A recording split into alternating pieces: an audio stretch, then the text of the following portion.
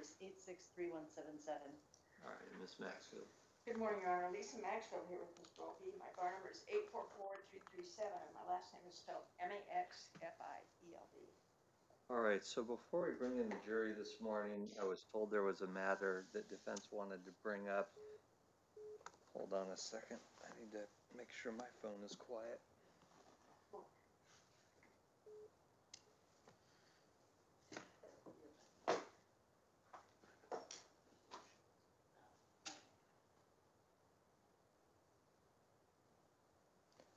All right, I'm sorry. I was forwarded a case, State versus Carter at 315 ORAF 246, a 2021 opinion, and I did have a chance to read it.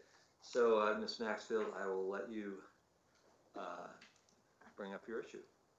Thank you, Your Honor. I needed to turn my phone off too, so let me put myself back together. Your Honor, we're just offering the case the Carter case to the court because I had some concerns yesterday as Detective Merrill talked about our client's demeanor during the police interrogation. I think what Carter says is it's okay for a witness to describe the demeanor. What's not okay is for the witness to then draw conclusions from the demeanor. For example, I think, and counsel may remember this more specifically than I do, but I think that what he said was that our client was not typical of how a person behaved during a death notification. I think that's where the testimony went too far. I don't remember objecting. If I did, I'll cheer myself on in the transcript, but I just wanted to make sure that we weren't going to venture over that line again today. Okay, all right. And did the state have a chance to read the opinion? I read most of it. Okay, all right. And I think I got the crux of what the ruling was in that case.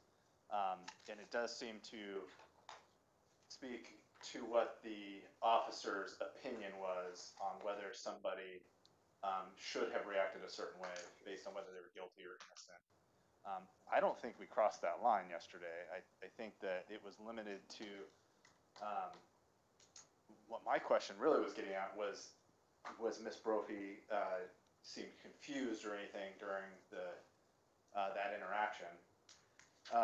And there was an objection at some point during the answer to that, and we sort of moved on. And really what I settled on for the question with Detective Merrill was, did she seem oriented to time and space? And I think there's nothing in the case law that suggests I can't ask that or whether she seemed confused or anything. I agree with counsel that I think that case says that the detective would not be able to opine that that was a normal reaction or not. But I don't think he did that. In fact, I think if anything, my memory was that he actually said that it was a normal reaction, that she seemed upset at times and kind of scattered, but that was normal for people that are just being notified of a loved one's death. So I have a different memory, I think, as to what the detective actually said. And if anything, that probably helps defense, I think, based on that reaction, that this is a normal reaction or seemingly that it wasn't over the top or anything. And so, but I'm certainly not going to, I think, if the question is moving forward, are we going to get into that testimony? I don't intend to. I mean, my only real question for the detective regarding the interview at this point is, was there any contradictory statements that she made? That's just a factual question, though. Did she say something and then later in the interview contradict that statement? I'm not asking his opinion on that or what he thought about that, just did that happen? And then really we're kind of moving on at this point. So Okay. Well, and just so everyone knows, my memory on this topic was there was an objection to the question of whether or not Ms. Brophy seemed confused during the interview. I overruled the objection, and I continue to think that that was the correct ruling. There was a point in time, and I don't remember what the question was, but I did paraphrase the answer, which was the detective testified that she seemed reasonably acting like a person would act when being told their loved one dies, seemed lucid with sequence of morning events, details about a sink when she woke up, etc., alert and in bed. In my opinion, she had a lot of details and she seemed oriented. So I don't believe he gave an answer to indicate that her reaction was not in accord with how a person would behave. I think it's pretty clear that at the end of the interview, at that point, they did not consider her a suspect. However, having read the opinion, I would just ask counsel to be careful to make sure that the questions that you ask and the detective's testimony do not veer into the type of inappropriate commentary that was given in that case. But I would agree with the state. I don't think that has occurred to this point. So with that, is there anything else before we bring in the jury? I would suggest we bring in Detective Merrill. I'll remind him he's under oath from yesterday and just have him seated and ready to go. All right.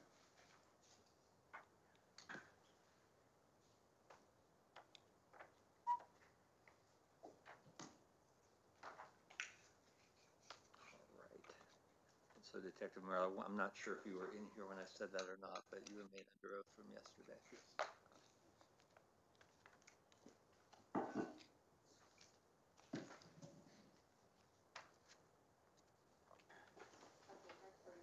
You're ready for the jury. Let's go off record. Yeah, let's go off the record while we're waiting. We will go off record and we will meet for WebEx.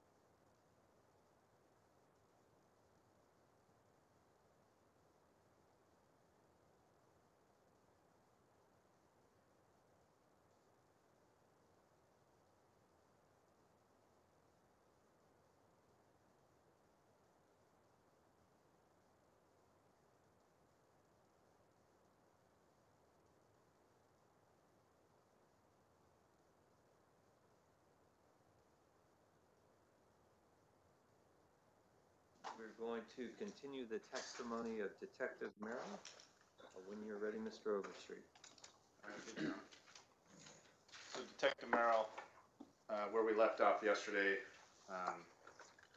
we had concluded the death notification with Mrs. Brophy, and then I had asked you a couple of questions about how whether or not she seemed confused or not during the course of that interview. And you had indicated that she did not. I had a follow-up question to that. At any time during the interview, specifically as she's describing the events of that morning, was there any time during the various times in which she's describing those events that she ever really contradicted herself, or did she seem to sort of stay in line with her story? Yeah, it seemed she stayed in line and she was consistent with her story. I remember Detective Posey conducted a line of questioning, gathering information from Ms. Crampton-Brophy. I later came in later in the interview when Detective Posey asked if I had any questions. I revisited the sequence of events from that morning to her memory, and she was consistent with she was at home in bed. She didn't sleep well the night before. She woke up at about 6:45 a.m. to 6:50 a.m. in bed, was alert and awake because Dan had come up to get a shower. She had this conversation. She remembered details about that morning, talking to Dan about a leak under the sink, and then remembered him getting dressed and leaving for work at approximately 7:05 to 7:10 a.m. And so, Here, I would object to the characterization. The tape speaks for itself. I think what Ms. Brophy does is reconstruct the time that he typically left for work. Well, I'll let the answer stand, and the jury could rely on its memory for what was said. Your Honor, I object to the characterization of the question. That is wildly inaccurate. She is not recounting what Well, she. I've already ruled that the jury can rely on their own memory of what was said, so I don't know if you can really object to an objection. So I'm going to have you continue. And Your Honor, I guess just for the record, what I'm objecting to is defense counsel's putting objections on the record that are simply not factually accurate. That's what I'm objecting to. Right. Well, both sides will have different memories about what was said, and the jury may have yet another memory. So we'll continue. Okay, Detective. So just one other question on the interview, and then we're going to move on to another subject. And specifically, I'm not just talking about the recording. Any conversation that happened after the interview specifically is what I'm getting at here. So not necessarily part of the recording. During the recording, we can clearly hear that she discloses that she bought this gun at the gun show. Correct. Yes. In your memory, and obviously listening to the recording, did she disclose any other firearm purchases to you? No. Okay. And specifically discussing after, when the recording is not running, was there any discussion on her part disclosing any other firearm purchases? No, the only discussion was the one that she mentioned, and that we were offering her assistance to get her home and escort her home, with Detective Scott Broad and Detective Rico Beniga assisting her, and to also collect the handgun that she specifically told us about, the gun show gun, to make sure that it was there, that Dan hadn't brought to work. We were concerned that maybe he actually brought it to work that day and was shot with his own gun, because we couldn't figure out any other motive of what happened that day, because it didn't look like, as I've said, a burglary, a robbery. There were no grudges against Dan that we could find at that point. Okay. And so was that kind of the scope of the discussion after the recording stops, once you're outside with Ms. Brophy? Is that kind of the scope of the discussion about going to collect this firearm? Well, one, making sure that it's there, but then also to collect the firearm. Correct. And, there was a time where she spent some time with the TIPS volunteer to assist her while we coordinated with Detective Broughton and Detective Beniga to assist her getting home. And then the conversation, excuse me, that's correct. It was about getting her home, checking on the gun with her consent, and collecting it for safekeeping.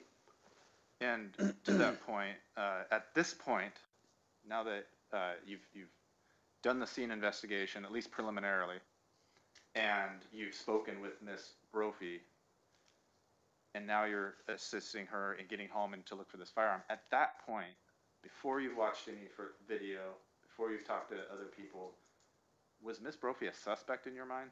No, absolutely not. You know, we spent great time and patience trying to comfort her, make sure she was safe, that she's going to get home safely. You know, we wanted to make sure um, that there wasn't, anything. Her driving home under those conditions could have been maybe possibly unsafe for her. She could have been emotional. She was emotional. So we wanted to make sure that was taken care of, at least offer that assistance. Um, so at that point, what we considered Miss Crampton-Brophy was a grieving spouse that just learned her husband had been brutally murdered by a handgun. And we felt compassion for her. We felt sad for her. I think you can hear that in the interview. And we wanted to make sure she was okay. And to that end, you said part of the idea of taking her back home, obviously for safety reasons and things like that, but you're also talking about the collection of a firearm.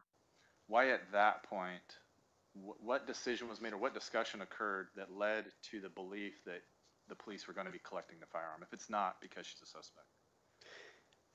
Mainly because we wanted to make sure it was there. Like I said before, we wanted to make sure maybe Dan didn't decide there's something that we didn't know about or that Ms. Crampton-Brophy didn't know about that he thought he needed a gun that morning. Just wanted to make sure. And the other part of this is, there were parts during the contact with Ms. Crampton-Brophy that she was afraid of that item. She didn't even want it. And that we would go collect it for safekeeping. But also, as part of a complete objective investigation, she told us it was a Glock semi-automatic handgun. And we did know that we had semi-automatic spent casings at our scene. We want to rule that gun out also as part of the overall investigation to show that, well, yeah, we looked at this gun. It either is or not connected to this investigation as part of a complete overall investigation. And in your interactions with Ms. Brophy, did she seem to want you to take the firearm? That's the feeling I got, yes. That she, I think there was a point where she actually said, you can take the thing. I don't even want it. Something to that effect, similar to that. And you've mentioned the term a couple of times now, safekeeping. Is that different than an item that's collected as evidence? Yes, it is. Okay. Could you explain the difference? Yes, so an evidentiary item that we seize is usually sent to our property evidence room or sent maybe for testing or something of that nature, but it's not something that's going to get immediately released until a disposition in that investigation. Safekeeping is where we still take that property, but with the consent of the owner. And there's a possibility that that item might maybe returned at a later date. Sure. If that's being kept for safekeeping and the owner asks for it back, it's possible that unless it's become a piece of evidence that you would return the item. Unless things change and it becomes a piece of evidence, that's correct. We would. Otherwise, we may return it back if the owner wanted it back. Okay. And from the time that this firearm was collected for safekeeping to the time of Ms. Brophy's arrest, did she ever make a request to you or Detective Posey that you're aware of to have the firearm returned? Not that I'm aware of, no. Okay, so you're talking about coordinating with Detective Broughton and Detective Beniga. What was sort of the plan that you guys came up with? I know you briefly talked about it already, but just kind of summarize what the plan was that morning. Yes. As I remember it, Ms. Crampton-Brophy, as I mentioned before, was talking to a TIPS volunteer to get resource information as a grieving victim, in this case, a spouse. And we conferred with Detective Scott Broughton, Detective Rico Beniga, their homicide detectives that work with us. They had responded to the scene to assist in the investigation. We asked them if they were willing to accompany. Initially, it was just to accompany Ms. Crampton-Brophy. They were going to follow her home and then look at the gun and collect that. And as they were walking over towards the van, I recall that there was a question about, would you just like Detective Broughton to drive you home? And that Ms. Crampton-Brophy accepted that offer. And you talked a little bit yesterday about seeing Miss Brophy's van downtown that morning. Correct. We're going to show you what's marked as State's Exhibit 40 here in a moment.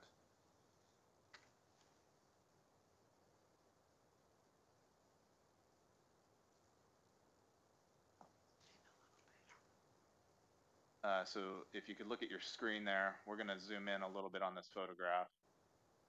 Do you recognize this photograph, first of all? Yes, I do. Okay.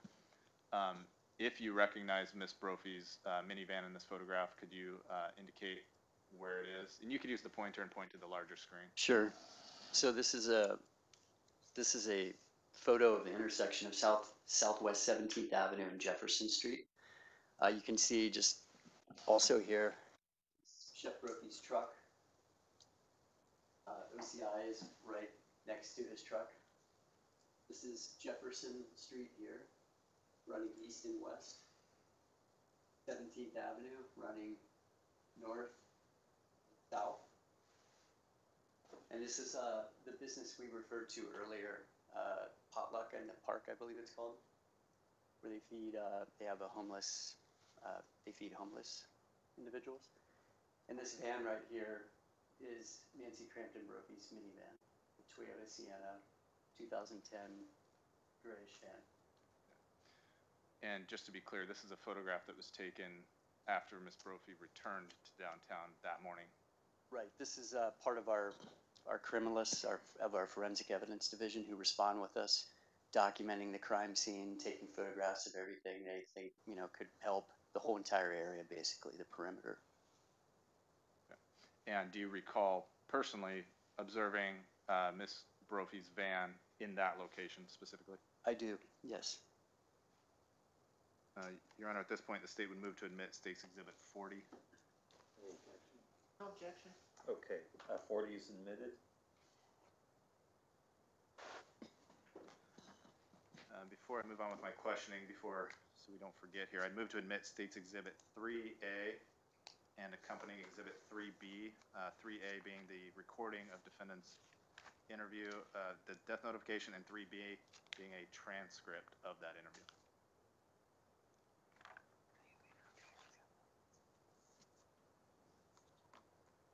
No objection. All right, 3A and 3B are admitted as well. So, Detective, after Detective Broughton and Detective Beniga left, they take Miss Brophy, her minivan, and they head off to the house. Correct. Where did you go at that point? Detective Posey and I started to walk around that intersection a little bit, and we had been given information that there might be a video resources at one of the restaurants on Jefferson Street, just across the street from OCI.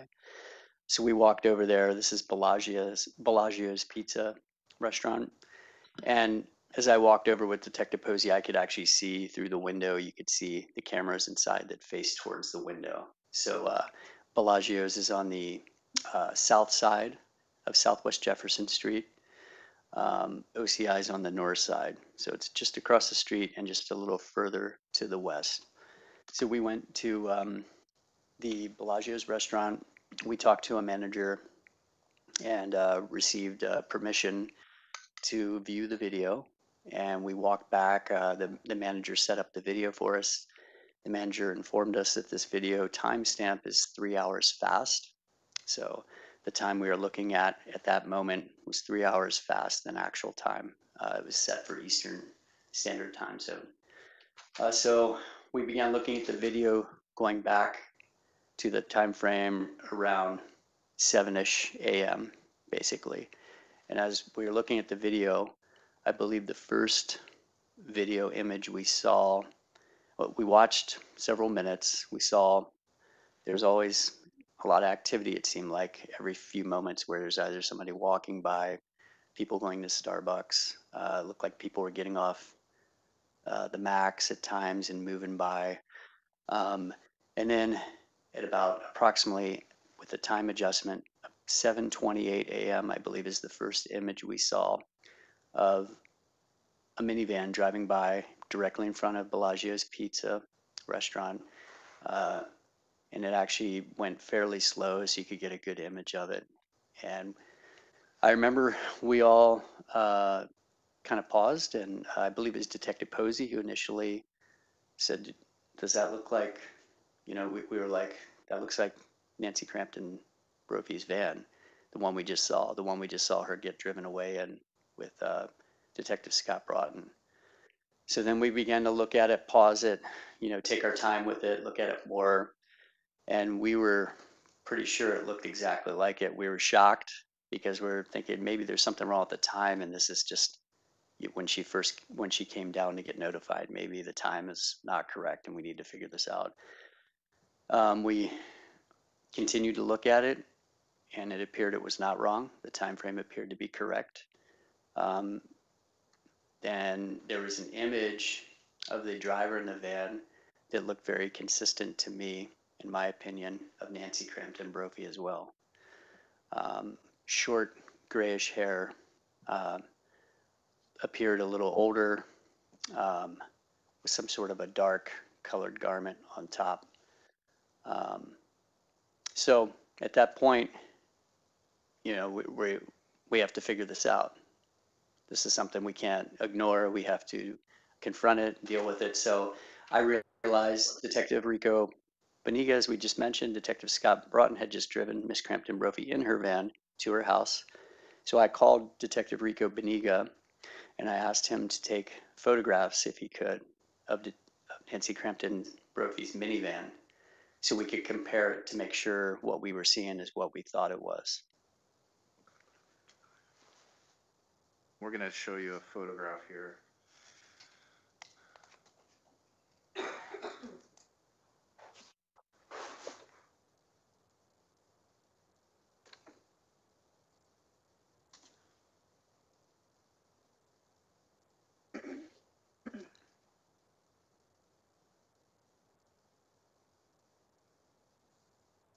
That is still from 9.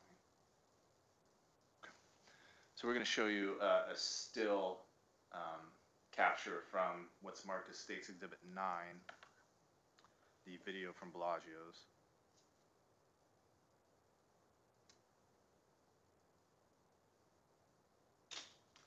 So, Detective, I know you kind of described this just through testimony, but can you kind of describe what we're seeing in this photograph, what you were viewing at that time? So this is, you can see the timestamp and the date in the upper right corner, June 2nd, 2018, the date of our incident. You can see it's daylight. You see the timestamp says 10:08:44 a.m. Again, we were informed by the management, and we also later had this video collected by one of our forensic video technicians, who was Officer Aaron Sparling, and he confirmed it was 3 hours fast as well. And we looked at our own phones at the time we were looking at the interview to compare to the actual time versus the time on the video, and it was 3 hours fast. And Detective, before we move on with that, you had just testified about the time being 7:28. The video we're viewing now obviously says 10:08. You've already said it's 3 hours fast, so being 7:08. Yeah. So 2 different times. Could you describe that, please? So we ended up, the first visual we had of this van, to my recollection, was the 7:28 a.m., which would be then on their timestamp 10:28 a.m. The image we're looking at right now is the second image we see of this van, which is earlier when we continue to spend more time with the video and go back in time. We found the van come by again earlier at 7:08 a.m. So that would be 10:08 on the 3 hour fast timestamp on their video. So that's the image we're looking at right now. As I look at this picture, this is exactly what I was describing to you earlier. The camera's inside Bellagio's. It films directly out the window. Obviously their entrance, probably for security reasons.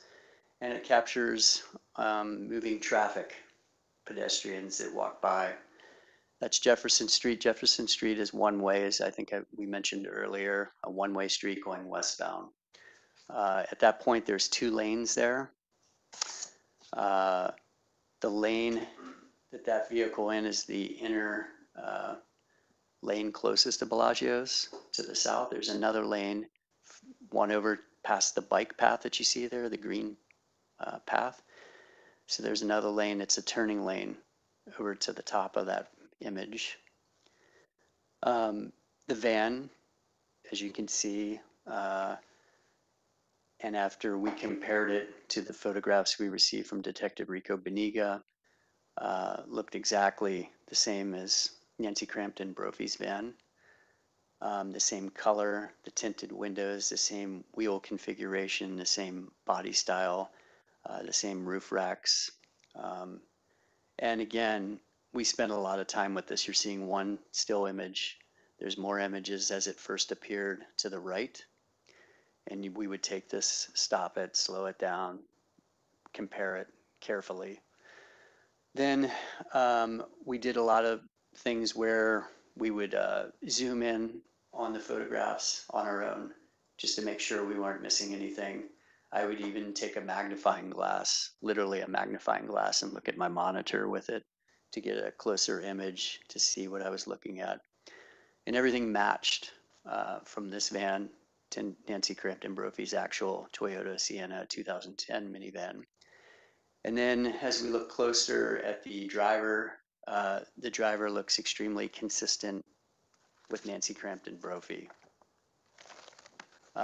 As I mentioned, this is the first image in time chronologically, but the second image that we saw that morning, we saw the 728 image first. But the point I'm trying to make here is that van wasn't just a van that drove by once, it drove by multiple times, twice. So not like just a normal commuter that's on their way, you know, wants to get it to work on time or whatever they're doing on a Saturday morning at 7:08 in the morning. It came by a second time, 7:28. So it became, you know, something that, you know, we can't ignore. We have to investigate. We're kind of in shock because we believe this is Nancy Crampton-Brophy's minivan now. We're going to show you what's marked as State's Exhibit 155. I'm sorry, 115, 115.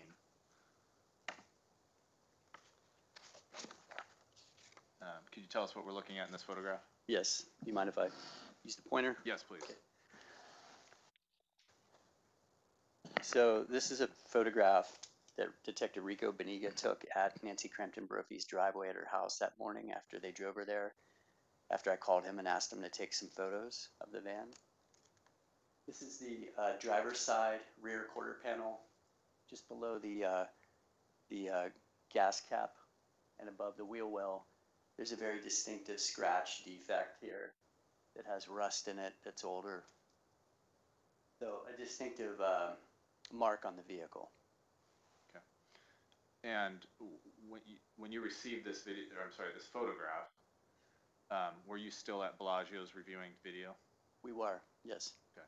Were you able to take this photograph and kind of side by side compare it to what you were seeing in the Bellagio's video if you were to pause it?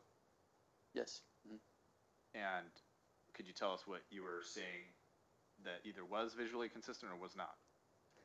We believed we saw that morning something that was similar to a defect on the side of the van, but I would say we spent a lot more time with that back at the office where we're doing zoom in features, we're slowing it down a lot more, looking at it on a bigger monitor and taking a much longer look at it where we then start to realize later that we're pretty sure it has that same exact defect. And at this point, we'd move to admit State's Exhibit 115, 115. No objection. All right, 115 is admitted.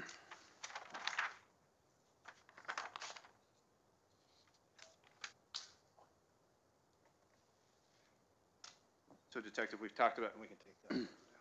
Detective, we talked about all this video that we have identified on State's Exhibit 96 here. And actually, I'm sorry, before we move on, I want to clarify something. I think you said that the minivan was a 2010. Yes, I'm mistaken.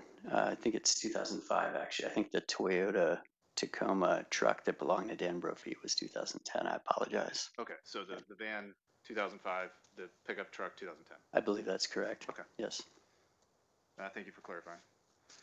So we talked about video on this board, States Exhibit 96, the different locations. You indicated the direction of the view of the camera.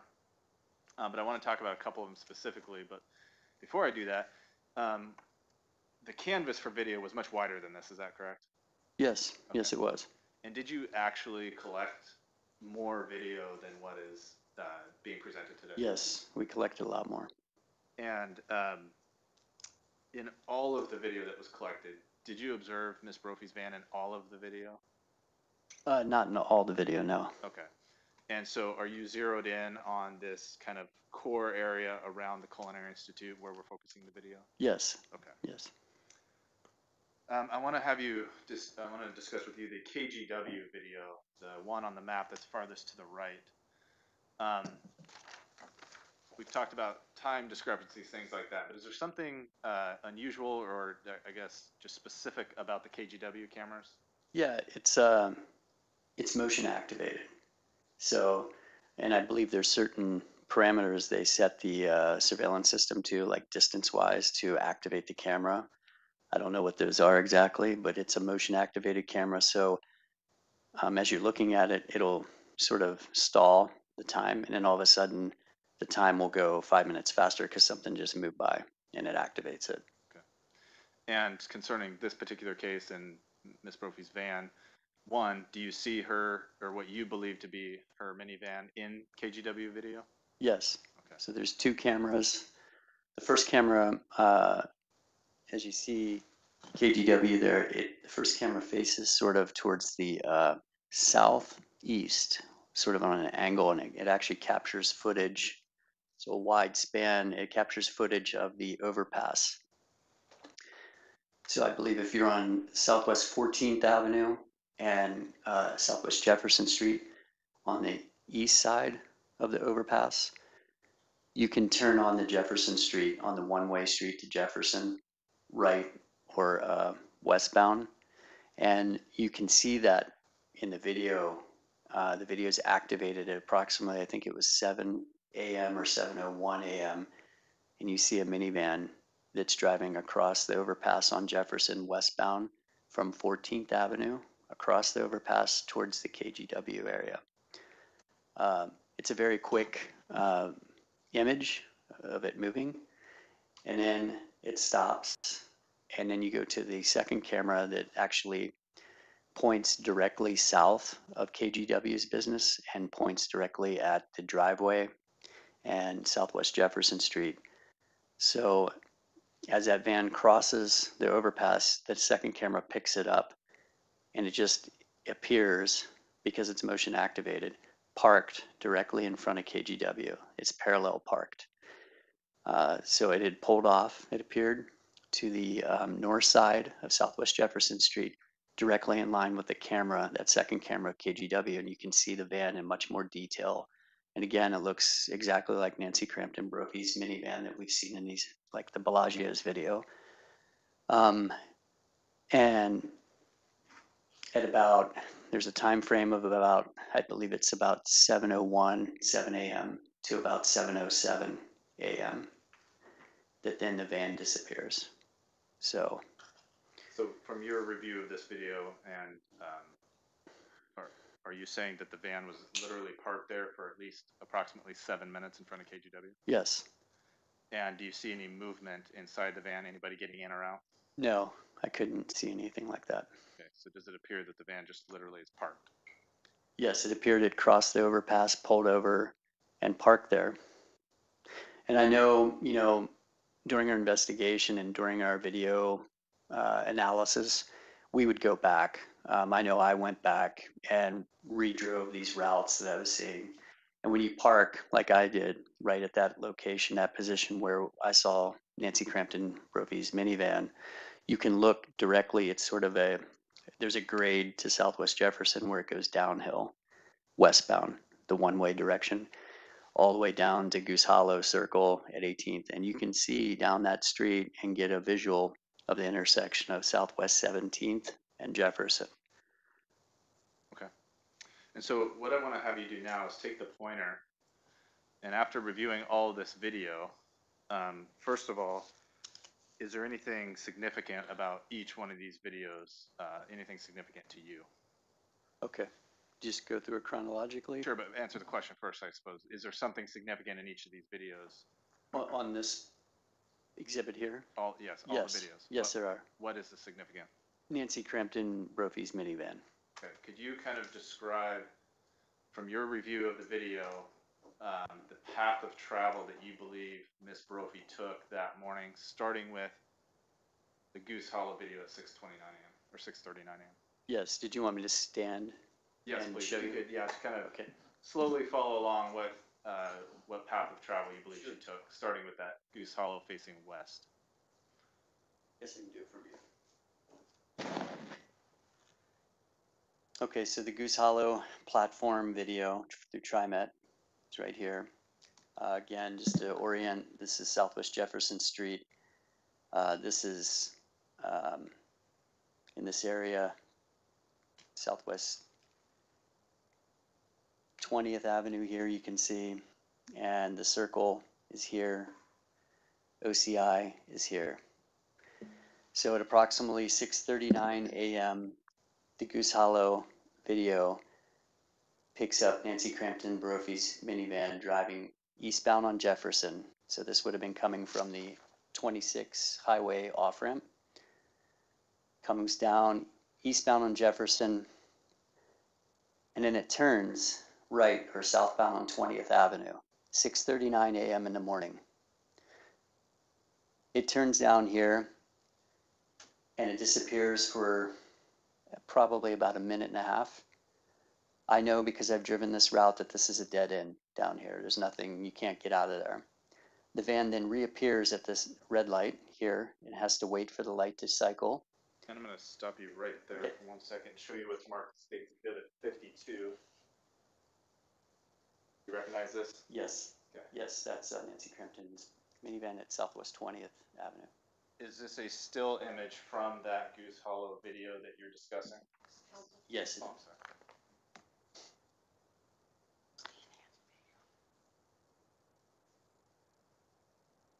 You know, we have a matter for the court. Okay. We're gonna have the jury step out for just 1 minute.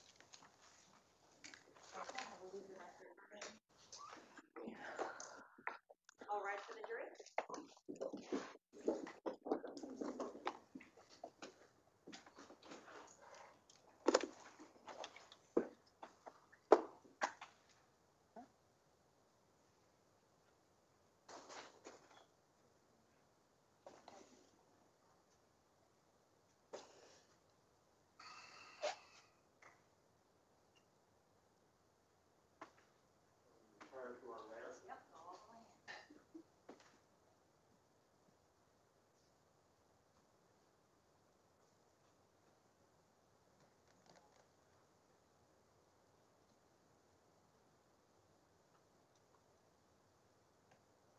All right, everyone can be seated.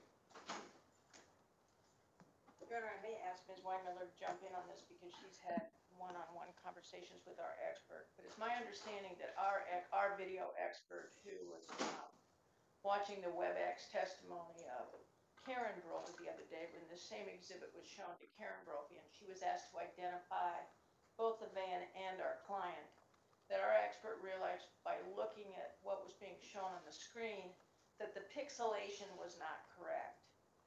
He indicated to us that it was clear that this is a photograph that had been enhanced, that in fact someone had gone in with Photoshop or some other sort of software and had added pixels where they wouldn't have been otherwise. It's our understanding that the added pixels are based on some sort of software extrapolation. So at this point, we would object to further use of this video because we believe that without this being disclosed to us, that this isn't an accurate depiction of what this car would have looked like from the videotape, the pure videotape, without the added pixels, without the alteration. All right, Mr. Overstreet. I like a good conspiracy theory too, Judge, but I don't know what they're talking about. This is slightly zoomed in on a still image. Can I Adding see the image? pixels, I mean, Well, how was this obtained? this is from the video. just I still image understand, of. but is it something that you all pulled, or that? It may have been Kelsey that did that, or it may have been Detective Darren Posey. I know that just from, and I can't honestly remember who did the actual zoom, but that's all it is. It's a screen grab. It's slightly zoomed in. Adding pixels, I don't know. We certainly didn't ask anybody to do that.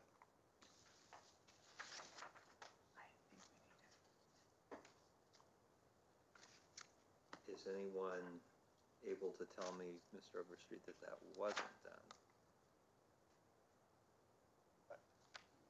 Yes, I could bring. You mean have a witness come in here and say that yes, we did not add pixels? Yeah. Yeah, I believe so. Okay, then why don't we do this? Because I obviously haven't heard from the defense expert either. So at this point, I have one group of attorneys saying they think it's enhanced, another group saying they're not, and I haven't really heard any evidence on the issue. I think what I will do is ask that you not use the exhibit for now until we can get some clarity on that point.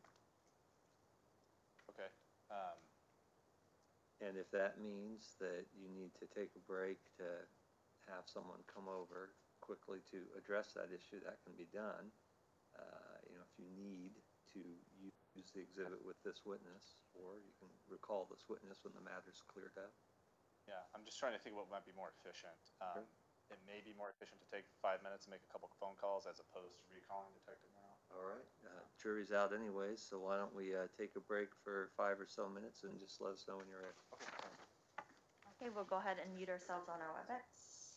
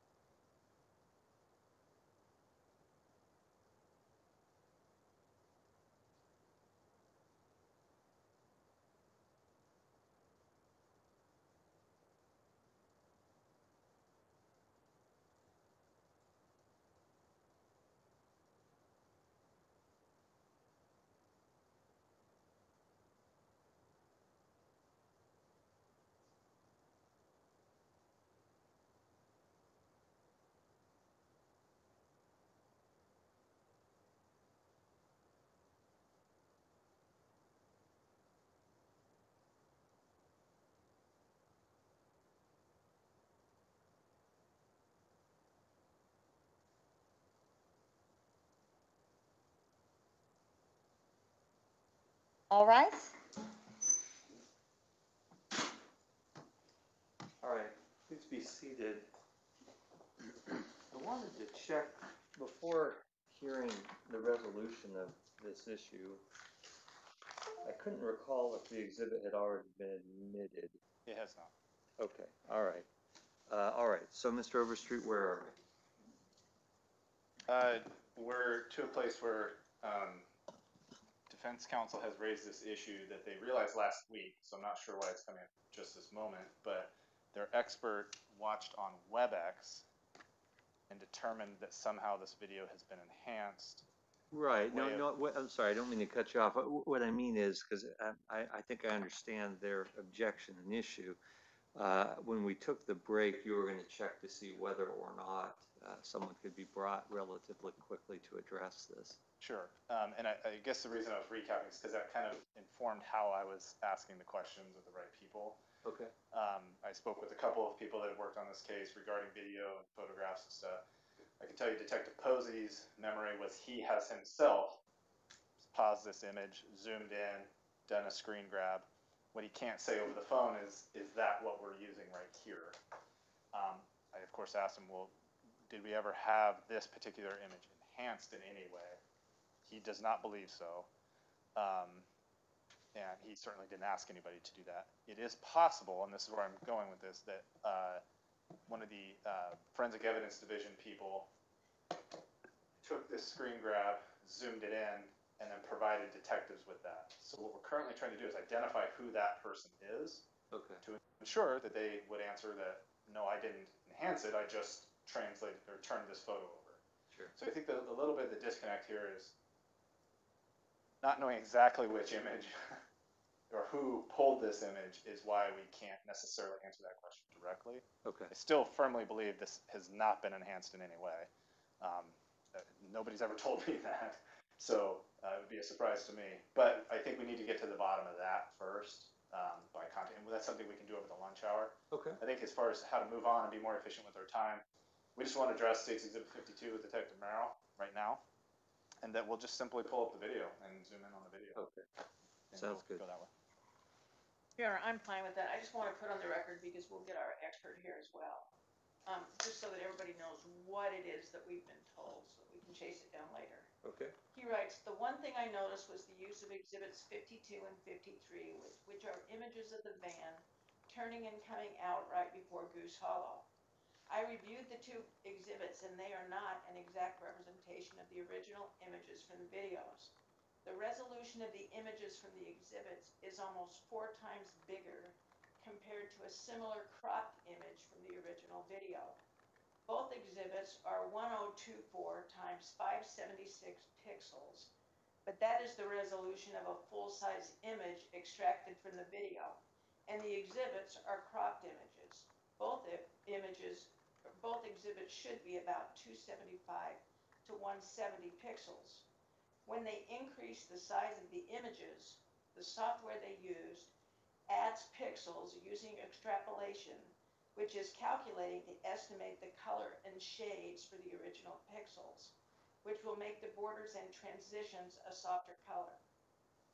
So that's what we've been told about the technology. Okay. All right. So we won't address the exhibit right now. We'll see, well, other than zooming in on the actual video, and then you can figure out what you can over the lunch hour. Sure, thank you, Your Honor. And just a final note, he said State's Exhibit 53. I heard 52 and 53. We haven't shown that yet. I don't know how he would have analyzed that. He has access to the set of exhibits we were given, so I think he's been going back and trying to work his way through others. Okay, so it's not over WebEx that he's determining this. He's determining this on his own.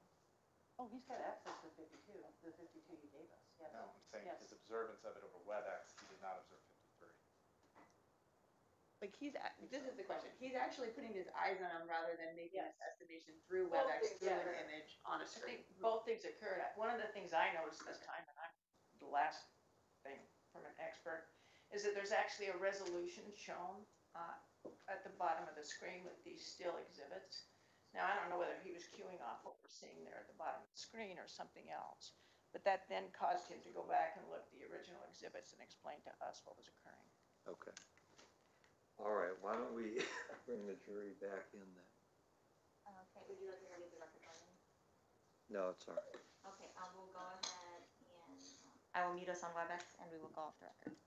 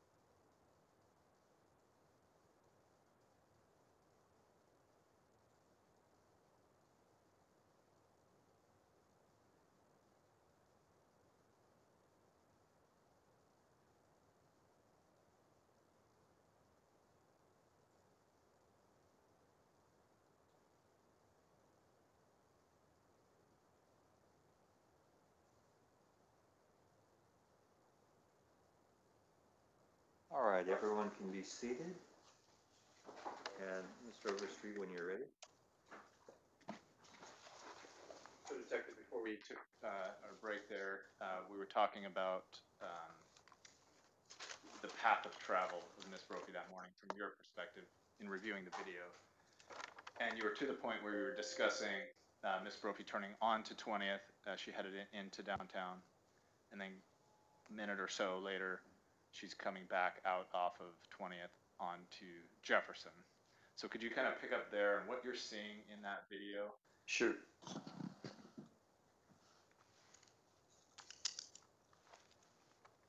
So once she comes back from, sorry, give me a second here. Comes back through from Southwest 20th on to Jefferson. She continues eastbound on Jefferson Street. And then she turns at the circle at 18th Avenue, goes around the circle all the way, stops for a light here, and then continues northbound on Southwest 18th Avenue and out of video range at that point. And that's at about 6:41 a.m. Okay. And then did she kind of go out of any camera view that you were able to collect from that morning? She does, yes. Okay. And when's the next time and location that you see what you believe to be Miss Crampton-Brophy? So as I mentioned a little earlier, the KGW video is the next video resource that I was able to find the van again reappear. And this is at approximately 7 a.m. to 7:01 a.m. where it appears to be coming across the overpass. so westbound on the one-way Jefferson Street. And then it appears at that same time, 7 to 7:01, to park right in front of KGW. And then the van disappears at approximately 7:07 to 7:08 a.m. according to KGW. And the next time we see the van is by this video here, Affinity Management. It has a camera facing Southwest Jefferson. And that's at approximately 7:07 to 7:08 a.m. The van continues westbound down Jefferson, where it's next picked up by the Starbucks video, the Bellagio's video, and the East Side Deli video, all these videos. And that's right in that time frame still of approximately 7:08 and change a.m. We then see the van go through the circle, so it continues westbound Jefferson and continues around the circle. It's picked up by the Goose Hollow video again. The First United Church video picks it up too. Comes around, and then now it goes eastbound on Southwest Columbia Avenue. We know that because it does not come through here on the other videos through the circle. We know that because we then pick it up from the PGE video further down on Southwest Columbia that points this direction. And you see Nancy Crampton-Brophy's van come eastbound Southwest Columbia to Southwest 17th Avenue and turn. So it's now going northbound on Southwest 17th Avenue towards Jefferson Street. Okay. And the last time you see it on that PG video is at around 7:09. Correct. Okay. So now I want to kind of in correlation with the map below that you had previously made those markings on. First of all, I think you noted that Jefferson was a one-way as the minivan passes KGW. Correct. All the way past OCI. That's all one way. Correct. And then Columbia is also one way heading in the opposite direction. That's correct. Okay. So Columbia is one way heading eastbound. Okay. So once you lose the van again on this PGE video at about 7:09, I want to skip forward ahead to when's the next time that you see that minivan on any video? So the next time we see the van after it disappeared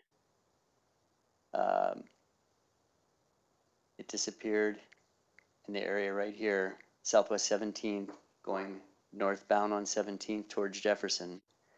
The next time we see the van is from the Goose Hollow video. The Goose Hollow video camera, the one that we focus on, faces in an eastbound direction.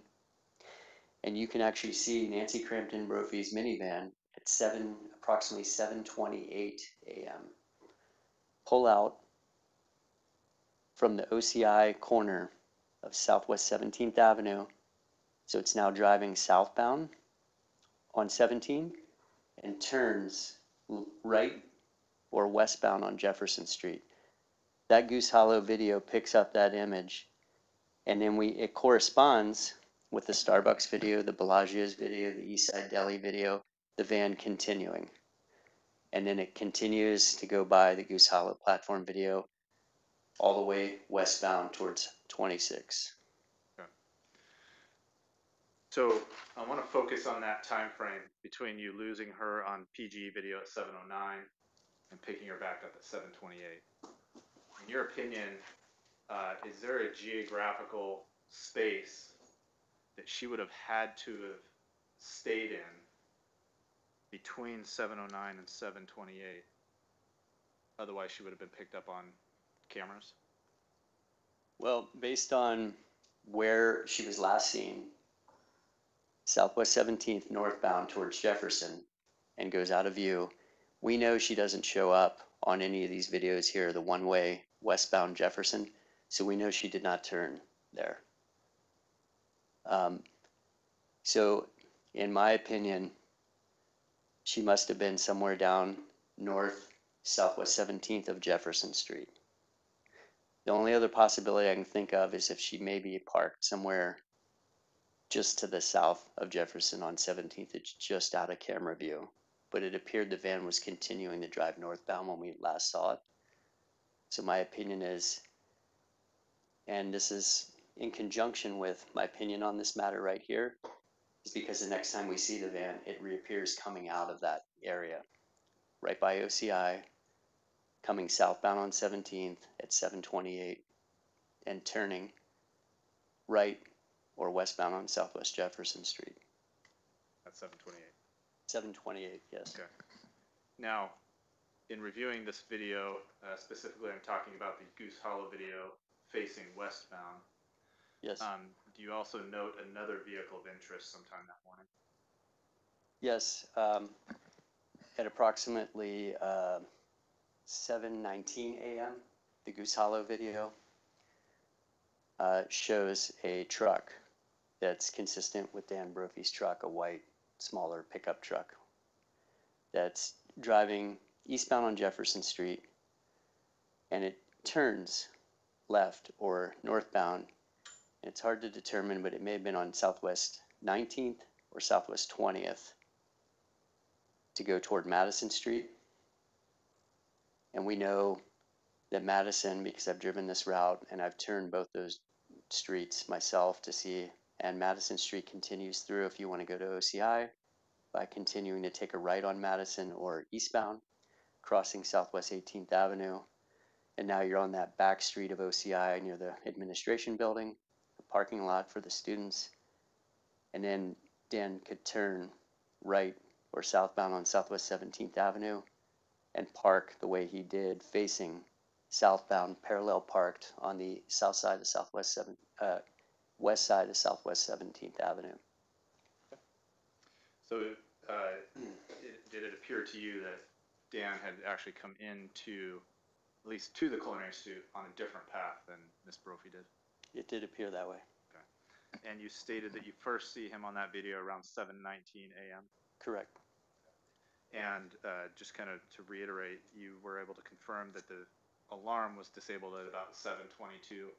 Correct. Okay, so Yes. is that consistent with the time and distance that you believe that Dan traveled? Yes, it was. I think you could go ahead and take a seat.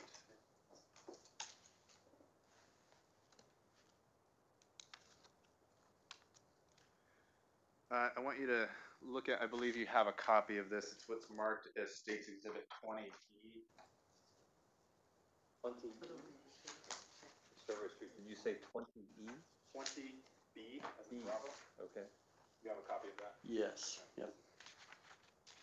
Have you had a chance to review, it's titled Video Footage, in parentheses, with timestamps legend. Have you had a chance to review this chart? Yes, I have. Okay. Did you have input in making this chart? Yes, I did. And is it your understanding that Miss Kelsey Guay was also the other person that the two of you sort of working together to create this chart? Yes, that's correct. And could you just kind of briefly describe what this chart shows? So this is basically a chronological chart showing all of our video resources that I just referenced on the board there. Chronologically, as we see points of interest. So Nancy Crampton Brophy's minivan coming into the area from 26 on Jefferson. And on each chart for each video resource, it lists the timestamp on the video and then the actual time if the timestamp was different from actual time over on the right in that column. So you can clearly see what time it really is and what time the video stamp said. Okay. And so on each of these, you've had a chance to review? Yes. And do you agree with what is on this document? I do.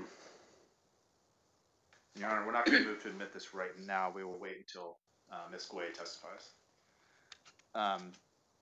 Okay, so as you know, kind of switching gears a little bit, as part of your investigation, obviously video collection is a big piece of that.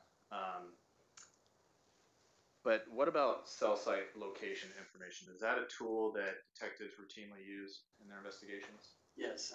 In today's age, that's a huge part of law enforcement investigations. Tracking cell phone tower data to see where people are located during a specific time frame if we're able to. And I know it's maybe common to say to track where people are, but specifically you're really looking where their phones are. Correct, Okay. yes. And was that a investigative tool that you utilized in this investigation? Yes, it was. And specifically, did you obtain warrants for cell site location information for both Nancy Brophy's phone and Dan Brophy's phone? Yes, Detective Posey and I worked on that and obtained data via search warrants for that information. Okay. And was that to AT&T? Correct, yes. And did you receive a response from AT&T for both Dan and Nancy's phones? Yes, we did. And then what do you do with that information? Do you sift through it and determine what it's purporting to be, or do you hand that off to somebody else? Normally, we try to hand that off to an analyst that's more knowledgeable about the data, that works with it frequently and can analyze it for us and then give us the information so it's in a more clear application so we can interpret it. Okay. And did you do that in this case? Yes. Okay. And so who did you provide all of that data to? Analyst Kelsey Guay. Okay. And we'll discuss with her about the results.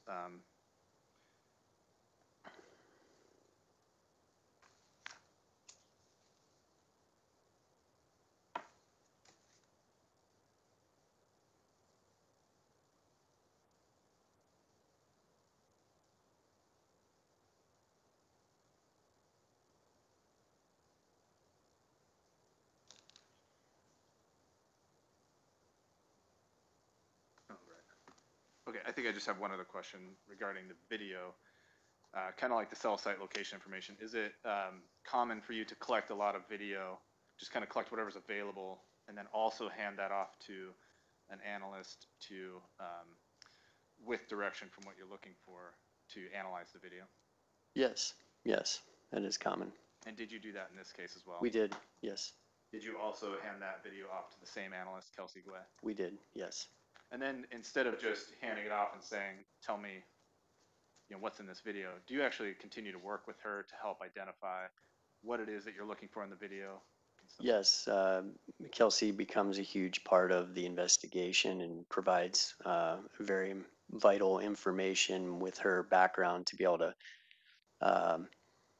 we want to chronologically follow these vehicles or points of interest in this investigation, their location, the time frame that they're moving through the area, how many times they're doing that.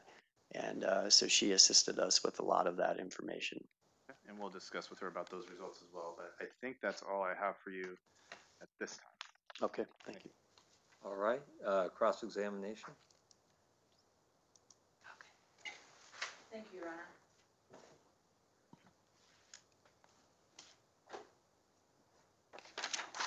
Good morning, Detective Merrill.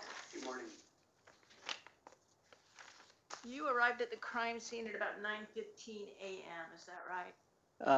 I arrived about 9:35 a.m. Okay, Actually, so yeah. you'd been called out to the crime scene at 9:15 and then arrived at 9:35? Correct.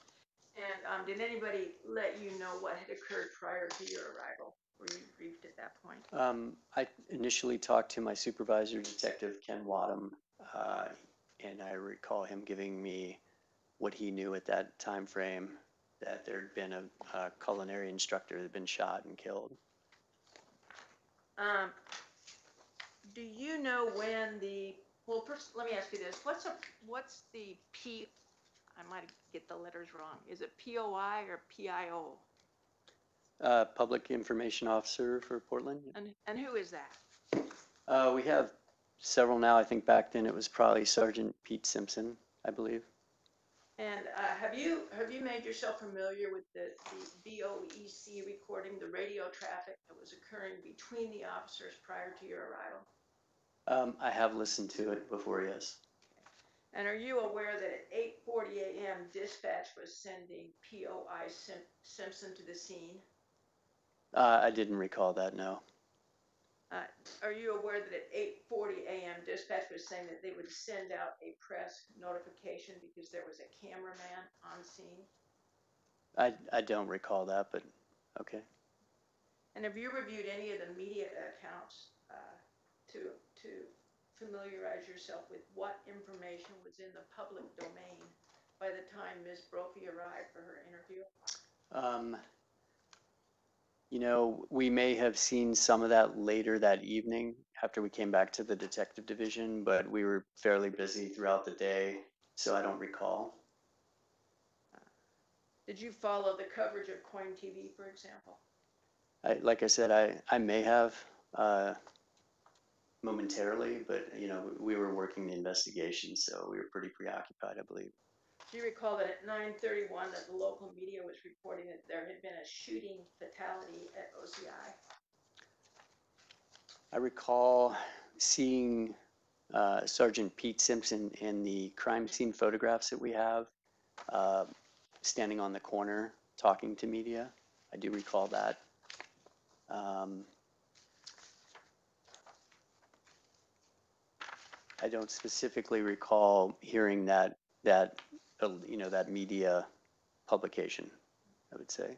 I want to talk to you briefly about your conversation with Nancy Brophy on June 2nd of 2018. Your interview began, I think you testified at 10:47. Correct.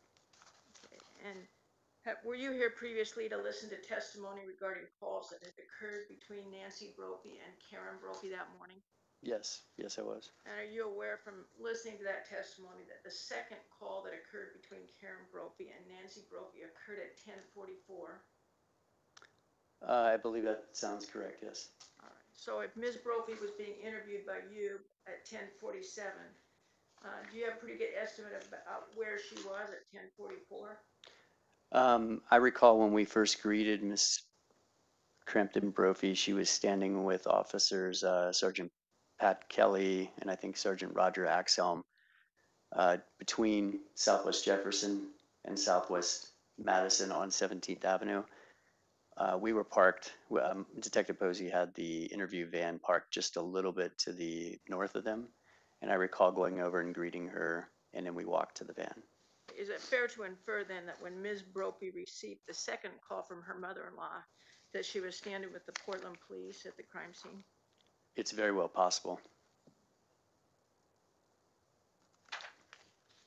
You've testified that after your interview with Ms. Brophy that you thought that timelines were clean and clear and that there were no inconsistencies. Is that right? I think overall, considering the conversation, yes. Okay. Do you recall having a meeting with the prosecutors in this case back in August of 2018? A meeting with the prosecutors? Ms. Snowden, Ms. Herman, Detective Posey, and you? I believe I do, yes. It would have been 8:22 at 1100 hours. Yeah, I don't remember the times, but I think I remember a meeting like that, yes. Okay. And do you recall at that time that they talked to you about doing a second interview with Ms. Brophy? Yes, I do recall that. And one of the things that they wanted you to clarify at that time would be the correct timelines. That's possible, yes. You never did a second interview of Ms. Brophy, though, did you? No, we did not.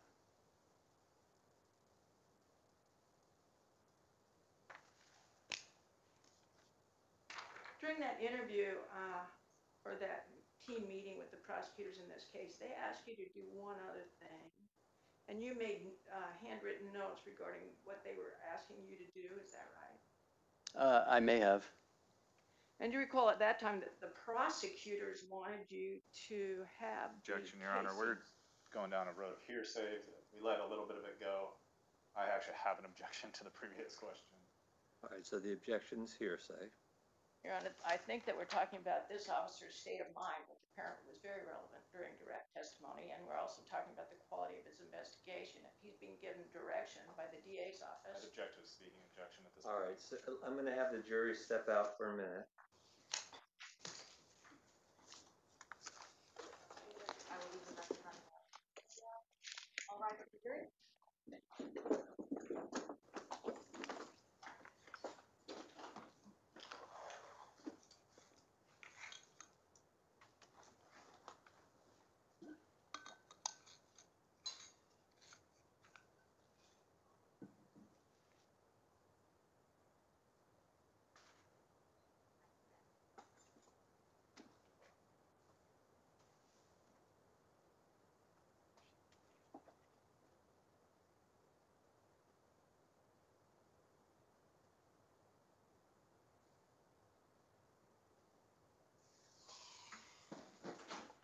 I heard, the portion I heard of the question was, do you recall the prosecutors asking you to?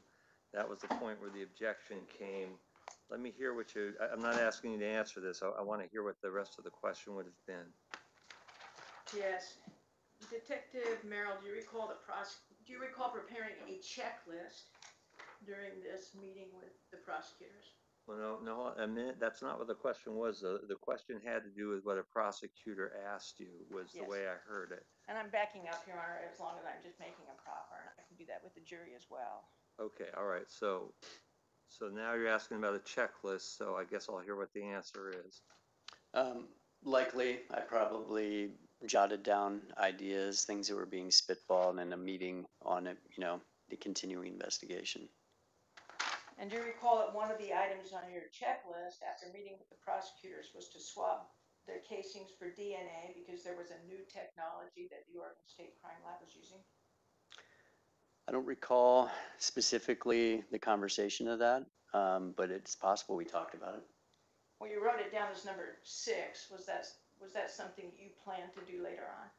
Well, again, spitballing ideas, and we were interacting and talking about benefits, pros and cons of things, and whether we could do it or not. But you didn't do that in this case? Didn't do. Swab the DNA casings? No, we did not. All right, so let me just pause it for a minute. The original objection was the hearsay of what the prosecutors were saying to them. It sounds like the questions are now being reworded to ask more about, after the meeting, did Detective Merrill have a list of potential things that he would do? So I guess I'm wondering, as it's currently being asked, is there still an objection? Because I would sustain the objection to the original question. Sure. I don't really have an issue if she's just asking him about how the investigation proceeded. Okay. I think that's fair. So I think the hearsay issue is probably resolved. My other issue, Your Honor, why I really wanted to jump up is because Ms. Maxfield asked the detective about the idea of a second interview. And I believe that's opening the door to something that they probably, it's a very sensitive issue. Well, criminal justice system. I will say, Ms. Maxfield, I don't know at what point in time your client got an attorney, or why there wasn't a second interview. I know this was at an August 2018 meeting. So I don't recall at what point in time Ms. Brophy was arrested. What point in time was she arrested? She was arrested on September 5th. Your Honor, I think that from a prior hearing, what we know is that Jane Klaus, who was Ms. Brophy's attorney, contacted the prosecutor's office and contacted the police on that morning at sometime around 8 o'clock in the morning, that they then met. If you'll recall, there was a handwritten note where Jane Klaus's name was at the top of Detective Merrill's notes. And it was after that point that our client was arrested, not re-interviewed. Well, there was an attempt to re-interview her. Actually, she was taken into a room and videotaped and had to assert again. But that would be the timing. Well, so on the timing, though, you've asked a question about whether or not they re-interviewed her at this meeting on August 2018. I think what I'm hearing now is that she was represented at that point. I don't think there's any evidence at all with regard to whether she was represented in August of 2018.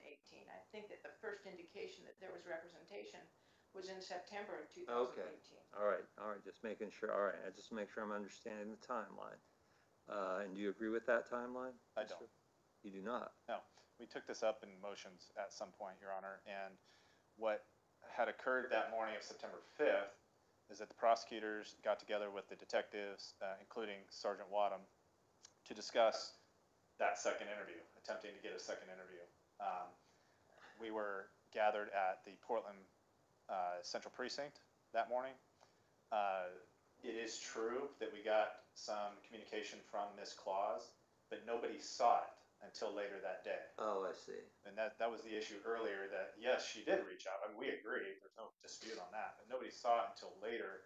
Ms. Brophy was arrested sometime, I believe, early afternoon, if my memory serves, and then brought back to Central Precinct, attempted an interview where she invokes, and that's the end of that. So I disagree with the timeline as far as detectives and or prosecution being aware that she was represented, I can represent that we did not believe that at that time. I didn't think that Ms. Maxwell was saying that you were. I guess let's just bring it back to, you started by saying you had some concerns that the door was close to being opened on something. Why don't you explain your concern? Sure. So I believe what Ms. Maxwell's attempting to do is sort of bring into question the quality of the investigation by questioning Detective Merrill about things he could have done or was thinking or not doing or anything like that, to include a second interview. I think leaving the jury to wonder why there's not a second interview, and why didn't the detective do that? And that's what she's bringing up. And I think that that opens the door to Detective Merrill saying, no, I did try to interview her, but she refused to talk to us. Whether the invocation is something that the jury should actually hear or not, I agree. Maybe there's something to be hashed out there. But the fact that he did attempt to re-interview her, I think, is becoming relevant given this line of questioning. You know, I think just the opposite. First of all, the timing, I think, is not as counsel suggests, but this really doesn't have to do with what happened on September 5th. This has to do with what the prosecution and law enforcement believed was still kind of fuzzy as of August 22nd of 2018. The officer has testified that he thought there were no inconsistencies and that the timeline was very clear after Ms. Brophy's statement. We disagree with that. But I think the fact that after meeting with the prosecutors on August 22nd, Detective Merrill made a note to himself that he needed to go over everything in the timeline again. I think that the jury can infer from that contrary to the testimony that they've heard on direct examination, that the police weren't clear based on what she'd said, that they had a clean timeline and they wanted a second questioning. It has more to do with his frame of mind, his state of mind, August of 2018, rather than our client's invocation of counsel in September of 2018. Just to make sure I'm clear on the timeline, August 22nd is this meeting, 2018. After the meeting, the state becomes aware that there's an attorney representing Ms. Brophy or possibly representing Ms. Brophy that day? No, not until later in the day on September 5th. On September 5th? That's when the state became aware that she was possibly represented. Okay, so between August 22nd to September 5th, there was no other attempt to interview Ms. Brophy, is that correct? That's correct, that between those 2 days. All right. Okay, I understand the state's concern. I do think defense has to be careful how much further, if at all, they want to go with that particular line of questioning. At this point, I don't think it opens the door, but I can see the danger. I have sustained the state's objection to the original question about what prosecutors said to Detective Merrill. It's my understanding it's going to be reworded as to Detective Merrill leaving with a checklist, and to the extent you want to question him more about the swabbing of the shell casings, I think that's fine, but to the extent you want to ask him about a second interview, I think you're getting pretty close to him being able to explain why a second interview wasn't done. I think that's something you probably want to be pretty careful with. So with that, let's bring the jury back in. No. Okay, we'll go ahead. We're gonna go ahead and go off record briefly, and I will go get the jury.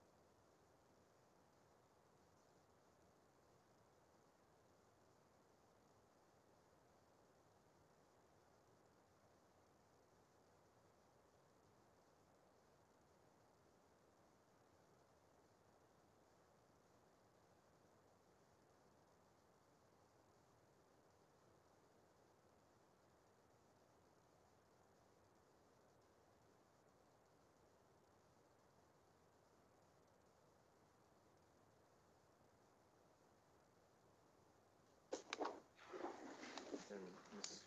Maxfield? Thank you. Detective, when we last left off, you and I were having a conversation about a meeting that occurred between the police in this case and the prosecutors, is that right? Correct, yes. And that was a meeting that occurred on August 22nd of 2018. Correct. And as a result, or maybe during that meeting, you created a checklist of investigative steps that you wanted to pursue? Again, yeah, when I'm taking notes, ideas that are popping up in meetings, I'll jot them down so I can remember them later to review them, interface with other colleagues, and talk about. And one of the things that you noted here was that you wanted an interview in which you could, quote, go over everything again in the timeline. Is that right? I think that's definitely possible, yes. And specifically, you wanted a clear idea of the timeline that morning. I think to talk about everything again to make sure there wasn't something different from the video we were looking at.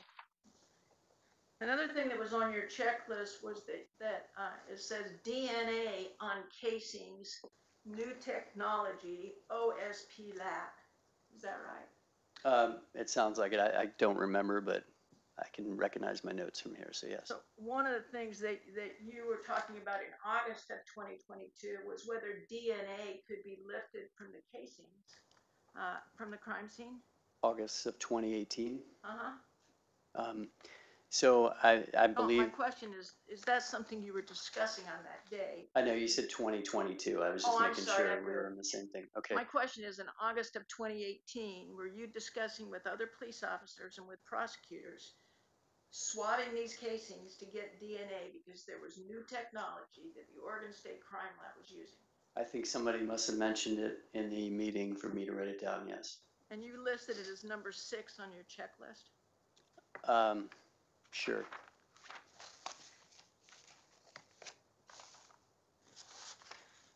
Let's talk then again about Ms. Brophy's conversation with you on June 2nd.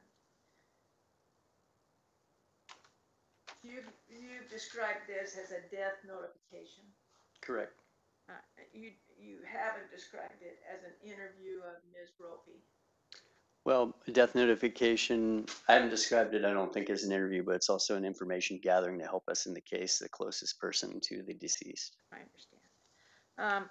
But is it fair to say that during this conversation with Ms. Brophy on the morning of June 2nd, that mostly what you were talking to her about is Dan Brophy's routines and what one might expect Dan Brophy had done on that morning?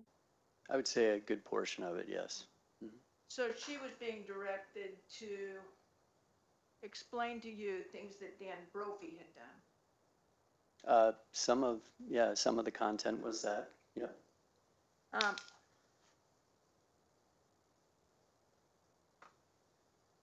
Do you recall Detective Posey asking this question? What time did he leave this morning? Yes. Do you remember Ms. Brophy saying, he left, I'm going to say 7-ish, I mean maybe 7:05, but somewhere in there, that's about the time he normally leaves? Yes, I recall that. You asked what time, Detective Posey asked what time you guys were up this morning or anything. The answer was, he's up early every morning. Correct. So in each of these questions, she's providing you what Dan Brophy normally does. Is that right? In those questions, correct. When Detective Posey asked whether Dan Brophy was an early riser, she said he gets up and he has his little list of things he does. You know, he walks the dog, he feeds the chickens, that kind of stuff. Correct. Again, she's describing for you the routines of Dan Brophy and what he normally does. In that summary there, yes. You asked basically how long it would have taken him to get to OCI from the house. Correct. And again, she reconstructs and says, well, it's Saturday, there's no traffic, or most Saturdays, you know, so I would say 10 minutes from our house tops. Correct. So again, she's reconstructing just based on what she knows about where they live, how far OCI is, and what a Saturday morning might bring in terms of traffic. about how long it would take Dan Brophy to get to OCI. I would say, yeah, in some of those questions, yes. You asked what he might have done that morning. Detective Posey did. I'm At sorry, can you OCI. say that again? Detective Posey asked Ms. Brophy what Dan Brophy might have done at OCI that morning. Sure. Mm-hmm. She responded, I would guess yesterday, or if he'd been there before, I'm saying, she would guess that he was working on the carts. Yes, I recall that.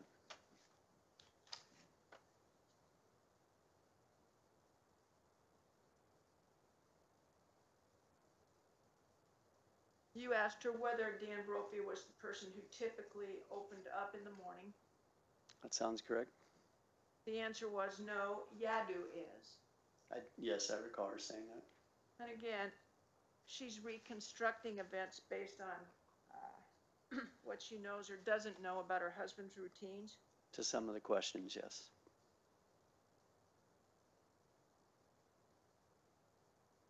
He also told you that Dan had worked at OCI for 12 years and had been working with the same group of people for over 25 years. That sounds right, yes. She told you that I know all these guys at OCI. Yes, I remember that.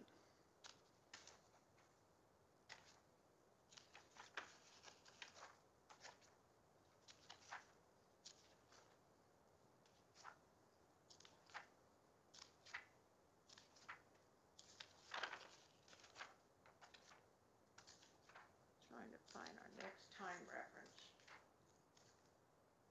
Oh. Before I get there, one of the other things she told you about was that this was a live fire day.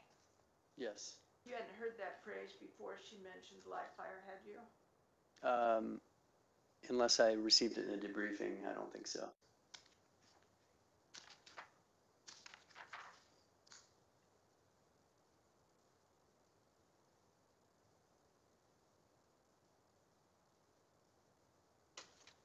Ms. Brophy told you that she had not slept well, but that she woke up when her husband came up to take a shower.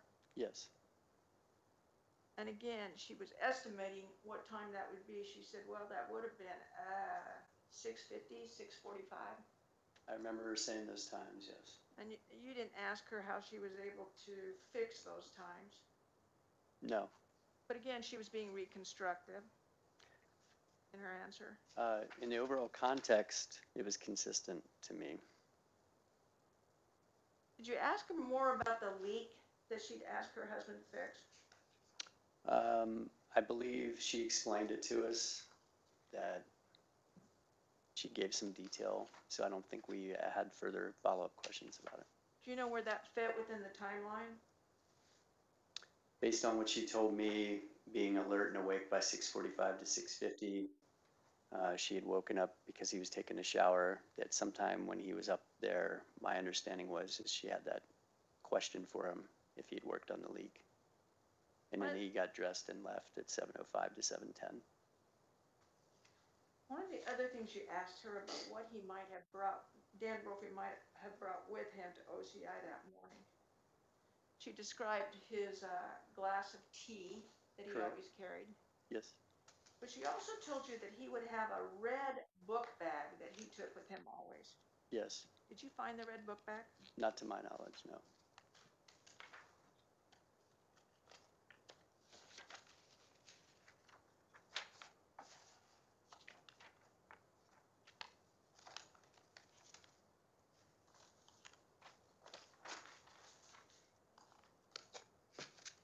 You've reviewed the video in this case, is that right? Yes. And specifically, you have personally reviewed the video from the Affinity Camera 1, is that right? Is that the one facing Jefferson?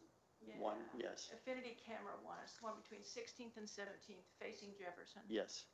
I want to show you some parts of that video. But before I do, was your purpose in looking at the video to determine who was within the area of OCI on the morning of June 2nd? Part of it, yes. Okay. Mm-hmm. And so when you determined that someone had come into the area of OCI, did you also then look at cameras to figure out whether people had left the area of OCI? Yeah, there were myself, Detective Posey, Detective Winters, a few of us that worked on that, yes. Counsel, I don't know if this has been marked as a plaintiff's exhibit, the Affinity Camera 1 video, but we've marked it as Defense Exhibit 231. Are you talking about the back parking lot? Yeah, the video that, It's been admitted as State's Exhibit 14. for right now, we'll call that Exhibit 14, but for right now, I'm gonna guide our person by calling it Exhibit 231, even though it's a duplicate. I don't know what you're about to show. I would like, Mr. Breton, if you would, to show Detective Posey the video that we've described as 231.1 that occurs from this Affinity Camera 1 Part 1 between 6:50 a.m. and 6:53 a.m. That would be the timestamp time. The actual time being between 6:38:26 and 6:40:59.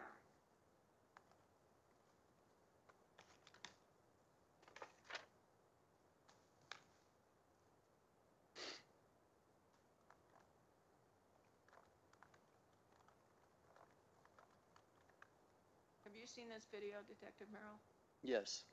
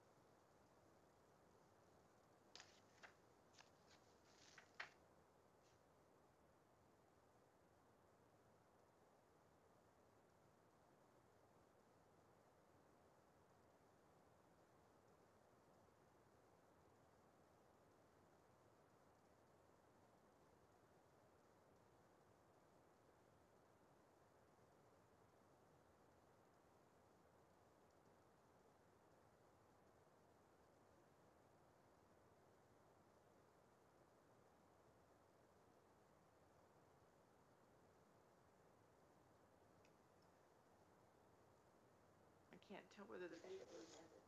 Okay. Detective Posey, who was the gentleman with the, did you identify the gentleman with the blue recycling? It's Detective Merrill. Oh, I'm so It's sorry. okay. So I believe that appeared to be consistent with Oscar Taylor, a subject that had been mentioned by an employee named Mr. Ferret, I believe is how you pronounce his last name, that worked or was affiliated with the potluck business. And we also saw that same person, I believe it was the same person on the Bellagio's video pushing the recycling can.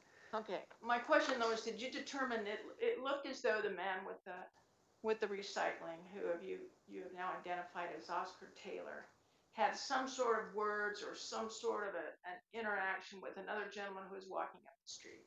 Yes. Did you determine who that other gentleman was?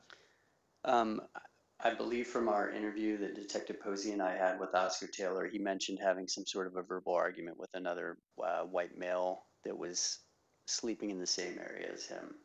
And that's who you think is depicted in this video? I'm not sure, but it's possible. Before I show you the next video, I'm wondering if I, with the court's permission, if I can approach. If you can approach, but just so everyone's aware, are we still talking about Exhibit 14, Defense Exhibit 231? Your Honor, this is the video that state has marked as Exhibit 14.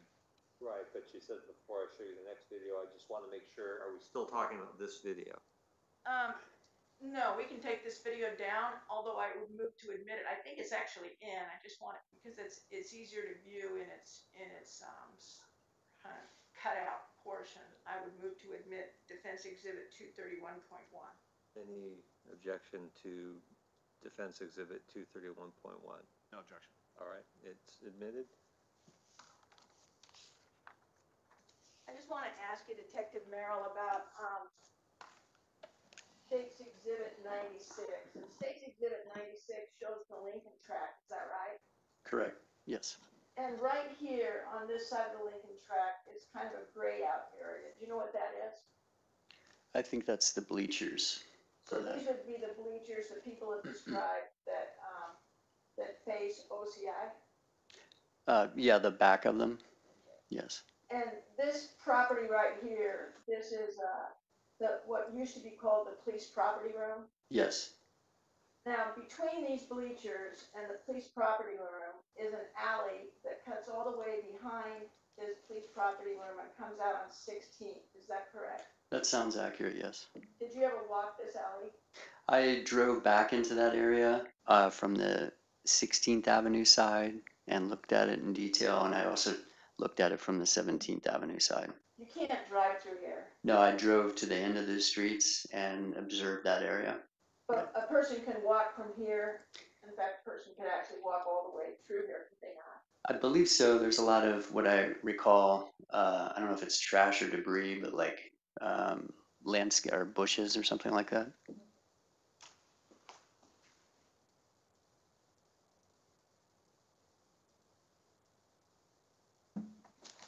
I want to show you now what's been marked as Defendant's Exhibit 231. Again, it's this affinity camera. The timestamp on the camera is 7:30:33 to 7:31:08. The actual time would be 7:18:09 to 7:18:44.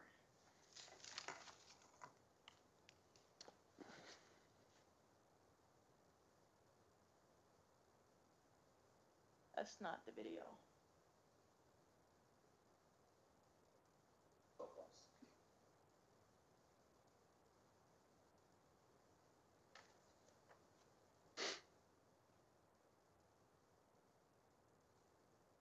See the gentleman on the far side of the street there? Yes, I see two.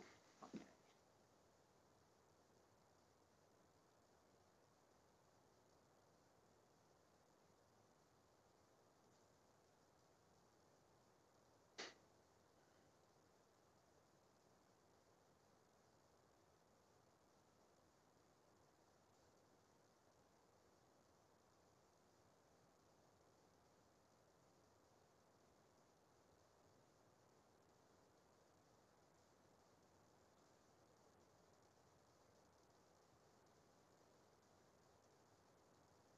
You saw two gentlemen. Yes.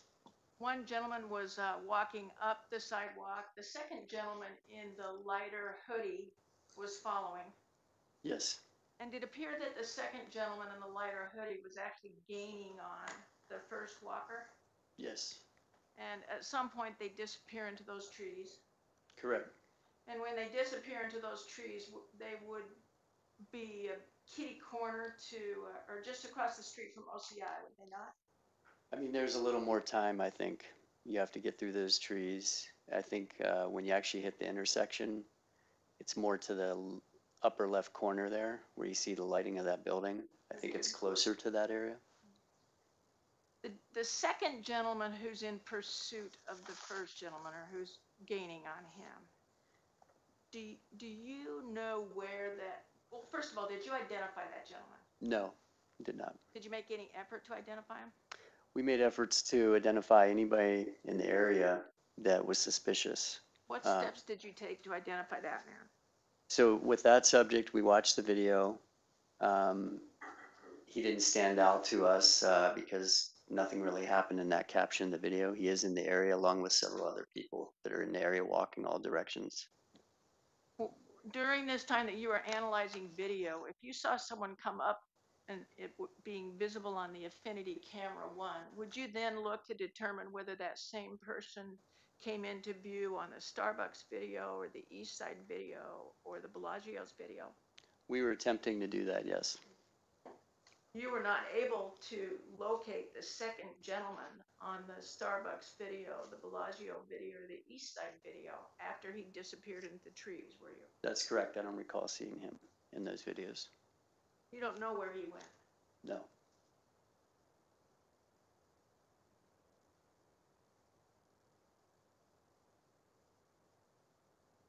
Oh, yeah. I know you've already done this, but I wonder if you can't show the jury where this Affinity camera is that we're viewing. Can you show them on the map?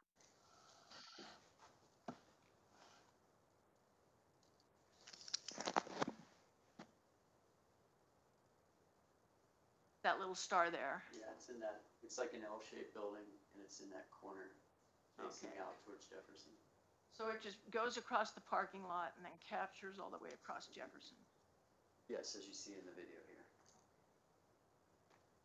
I want you to look now, if you would, at the same perspective from the Affinity Camera 1. This time the time, oh, I'm sorry, you can sit. Detective. This time the timestamp says 7:35:48 to 7:36:54. The actual time would be 7:23:24 to 7:28:11. Okay.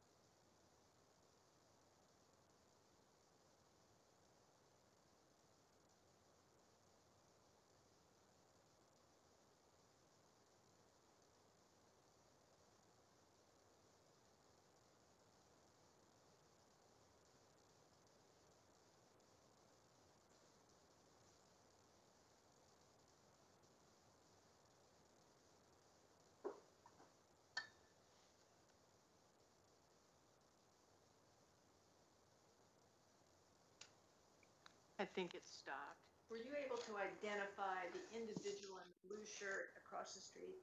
No. This individual is there for what, about 6 minutes? Probably, yes. And at some point, he walks back toward OCI. Yes. In fact, he does that a couple of times. He's sort of walking back and forth, yes. And he's just sort of hanging out in this area. Mm-hmm. Eventually, he walks eastbound. Is that right? At the end of the Adams. video, I think I saw him go that way, yeah. So if he were waiting for something on Jefferson, the traffic would have headed westbound. Correct. And if you didn't identify him, you weren't able to determine what purpose he had for being there over those several minutes? That's correct. You originally gathered video from this affinity camera that went generally until, do you know the time frame that they originally provided or that you requested for that affinity camera? Did that go from 6:30 to 7:30? I think he ended up giving me more than that. I think there was more time frame than that. Later on, the people at Affinity actually sent you additional footage. That may be correct. I want to show you what we've marked as Defense Exhibit 232, which is the Affinity Camera Part 2.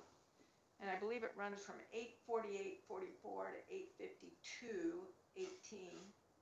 And the actual time would be 8:36:20 to 8:39:54.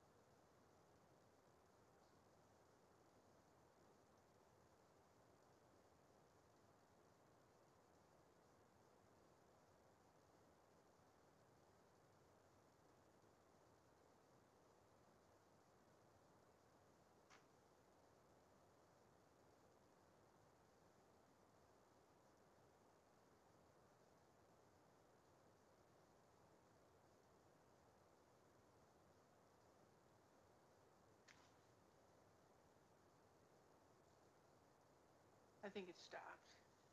Were you able to identify that individual? No, I wasn't. I remember reviewing this video though. And as you reviewed it, this is an individual who's hiding behind that wall. Well, he's definitely sitting there, crouched down. He seems to be very aware of the police cars that are going by. Yes, he does. And in fact, when police cars come by, this guy he peeks over that little wall and then takes himself back out of view. Yes. Were you able to determine what he was doing with his backpack as he was hiding behind that wall? No, it looked like he was looking at something. Maybe took something out, put it back in. It's hard to tell. Do you know whether anything was left behind? No.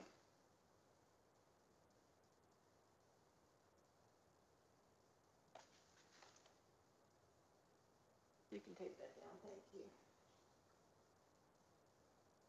You testified yesterday on direct that you thought any theory that a homeless person might have shot Dan Brophy seemed far-fetched. Correct. Is that right? Do you recall in June of 2018 going to interview Jack and Karen Brophy? Yes. And that was on June 27th of 2018. That sounds right. Yes. And that was an interview that was recorded. Correct. You were there with Detective Posey. Yes. And at that time, you actually talked to Jack and Karen Brophy about the transient population that was within the area. Yes. And you remember telling them, because obviously, though, the Oregon Culinary, as you know, because you've worked down there, the Culinary Institute has a lot of transient homeless people, especially in the last few years, that are really, and then you got interrupted. And then you said, well, because the train is right there, I mean, I say a lot. I mean, and you compared it basically to the homeless population that was occurring down on the waterfront. That sounds fair. Yeah. So at least when you were interviewing Jack and Karen Brophy, one, it seemed reasonable to pursue a theory that perhaps Dan Brophy had been assaulted by a homeless person. Absolutely. We kept that open from the beginning. You didn't interview all the OCI people, but certainly you reviewed all the interviews of the students and faculty that occurred. Yes. And on June 2nd, various students and faculty described people that they thought were unusual or who might be concerning who'd been hanging out in the area. Sure. And do you recall that Clorinda Perez talked about... Your Honor, I have a question and native objection. All right. That is, I guess a statement first, which would be, as long as we're not getting into what the individual students, especially ones that have testified and were subject to cross-examination, I don't have any problem with the line of questioning, but if we're getting into blatant hearsay statements, I would object to any hearsay. Your Honor, it wasn't hearsay when it came on direct. I'm going to talk to him about things that he learned and what he did in response to information that he had. One of the things that he learned were people that OCI students and OCI staff thought were concerning, and I'm going to ask him whether he determined who those people might be and whether he followed that lead. All right, so if you're asking him about specific people he determined might be of concern and what he did with that information, that's fine. But to the extent you're asking him what a witness specifically said to him, especially one who's already testified, I'd be inclined to sustain the objection. I want to ask him about specific people who were described by people who were there. Clorinda Perez talked to you about two guys and a girl who always camped across the street. Objection. I think you just... Yeah, I think I did too, Ms. Max, but you can't ask him what specific people said to him. I don't see how it wouldn't be hearsay, but if you want to ask him about individuals that he received information on and whether he followed them up, I'll allow that. Okay.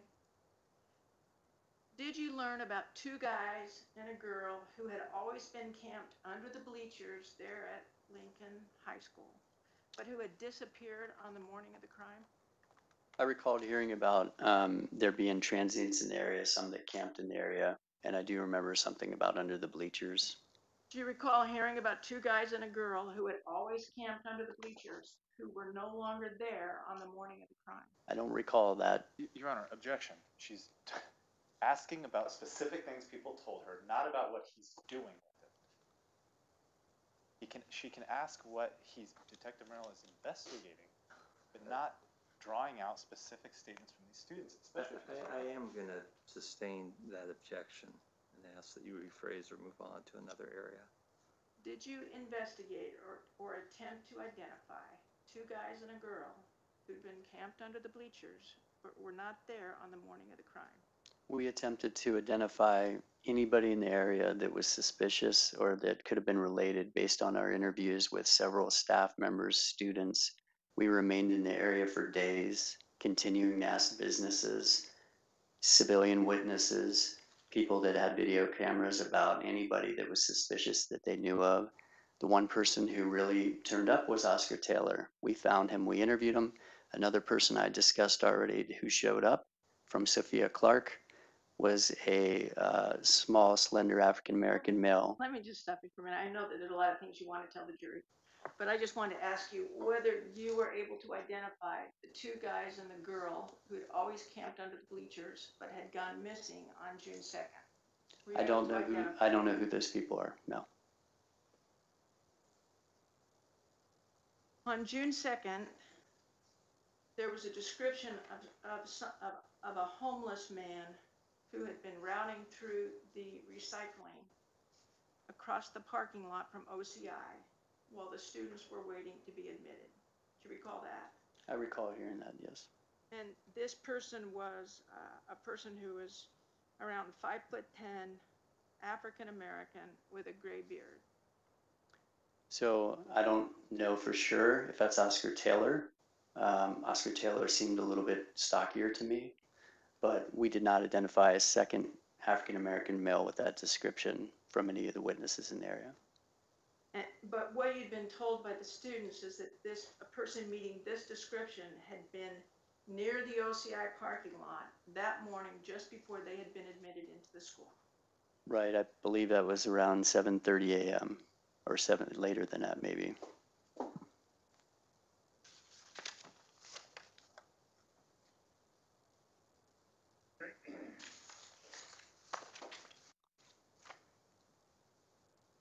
On June 2nd, you and Detective Posey received a report of a subject that had been behaving in a hostile manner on the morning of June 2nd. Can you give me a little more detail? Yes, I believe this is, and you called him Todd Fredette, is that right? Yes. Mm-hmm. So there was a report from Todd Fredette about someone who on the morning of June 2nd had been behaving in a hostile manner. Is that right? Yes. Mm-hmm. And this hostile incident was reported to have occurred at Potluck in the park. Yes. And Potluck in the park is this business that's kitty corner to OCI. Correct. Across Jefferson Street. And it was reported to you that this hostile subject was named Oscar. Objection, Your Honor. I can't believe I have to make this objection again. She's doing it once again. She He's wants to ask the testified to detective this. if she wants to ask the detective what he did with this information. All right. I'm going to instruct the jury on this, and I want to be clear. I'm going to allow the question, but for the jury's consideration, you can only consider it for what it prompted the detective to do or not do, not whether or not it was true, the information he was receiving. So with that, I'll allow the question to be asked.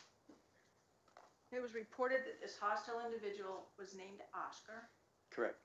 And it was reported that this hostile individual had claimed to have a weapon. Correct. You didn't immediately investigate this lead. We were looking for anybody in the area that day, including that information about Oscar. Detective Posey took great lengths to try to locate him. It took some time, but we found him. On July 2nd at 3:53, you and Detective Posey had a 12-minute interview of a man named Oscar. Correct. And this is Oscar Taylor, is that right? Correct. You were present for that interview, I was. but you didn't write a report. Nope. You did, however, take notes, is that right? I'm sure I probably did, yes. And let me ask you this. Those notes weren't initially provided to the defense's discovery, were they? That I don't recall. I thought we gave everything forward, but Do you recall that we subpoenaed those notes and that the Portland police moved to quash that subpoena? so you mean, Can you rephrase the question? Are you saying when you asked for all of our notes that we didn't give them, or that we? You actually moved to quash our subpoena. Okay, I didn't, but, okay. I'm not following you on this. Well, let's go back. You took notes while Detective Posey interviewed us. Yes, I did, yes. You wrote down what Detective Posey asked Oscar, and you wrote down what Oscar said in response. I believe, yeah, I summarized the best I could. And then you didn't write a report. Correct, I believe Detective Posey wrote a report. Did you review Detective Posey's report? Yes, I've read it. And after reviewing Detective Posey's report, did you make suggestions about changes that should be made? To Detective Posey's report? Mhm. I don't recall that. Do you recall suggest any additions? No, I don't recall that. Have you ever had a chance to compare your notes of that interview to Detective Posey's report? I don't think I went through line by line comparing notes to the report, no. Do you recall Detective Posey asking Oscar Taylor, did you see anything that morning? Yes. And do you recall Oscar Taylor saying, I took Cabernet with candle?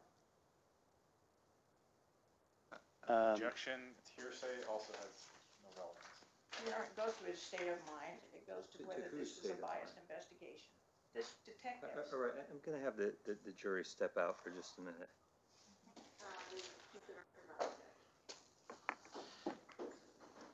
All right.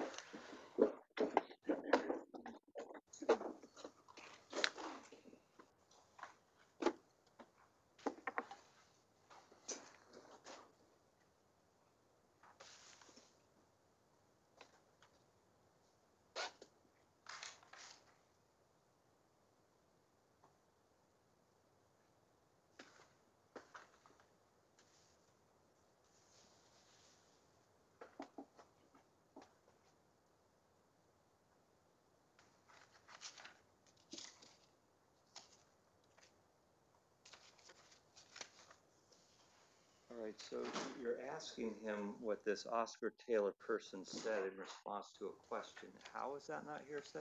Here, I'm asking him whether there was bias in the investigation. Detective Posey wrote a report about this. He reviewed the report. He did not suggest that anything should be added to the report, but clearly very important Brady materials left out of the report. And that's what I want to question about. This goes to this witness's bias. This goes to Detective Posey's bias. And it goes to whether this was a fair and unbiased investigation. Certainly, the defense has a right to impeach the investigation and whether leads were fairly and completely pursued. If something has been left out of Detective Posey's report, one that he's read and one that he thinks represents the police documentation of what occurred during this interview, I should be able to pursue the details. Okay, your question was, though,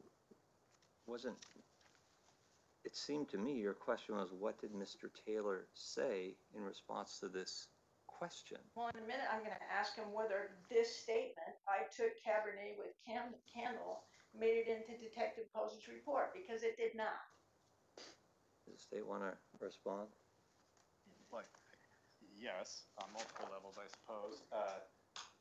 I believe that'd be a question for Detective Posey, if we're talking about Detective Posey's report and what he did or did not include in his report. I think throwing out the term Brady violation is wildly inaccurate, given that this was a recorded interview, if I'm not mistaken. I thought you had stated that. I could be wrong. Okay, so it was documented by the detectives. I apologize. And I believe Detective Merrill could talk about what he heard in this interview and what he responded to in that interview, but not whether Detective Posey included something in his report or not. I don't know how that's a question for Detective Merrill. Well, I don't know if he can answer it or not. Just as far as a offer of proof, why don't you continue with your question so I can hear what he says.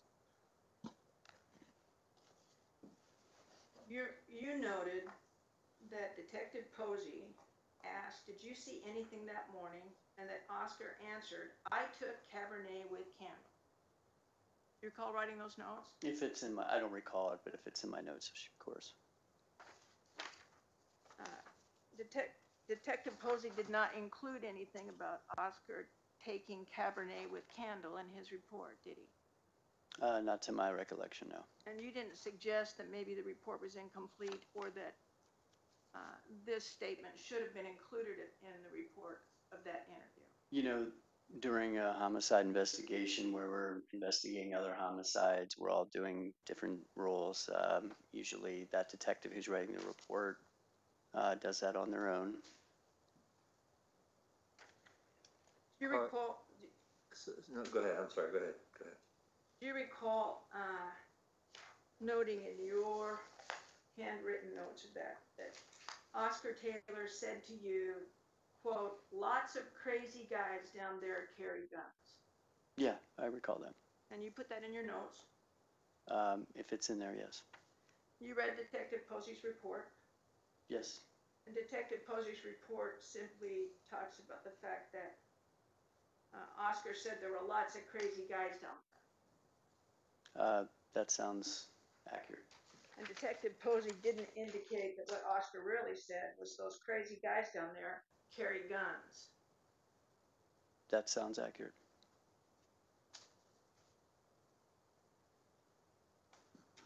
All right, so let me pause and ask, as the questions have been asked so far, having heard what the answers are, does the state have an objection? And if so, what is the objection?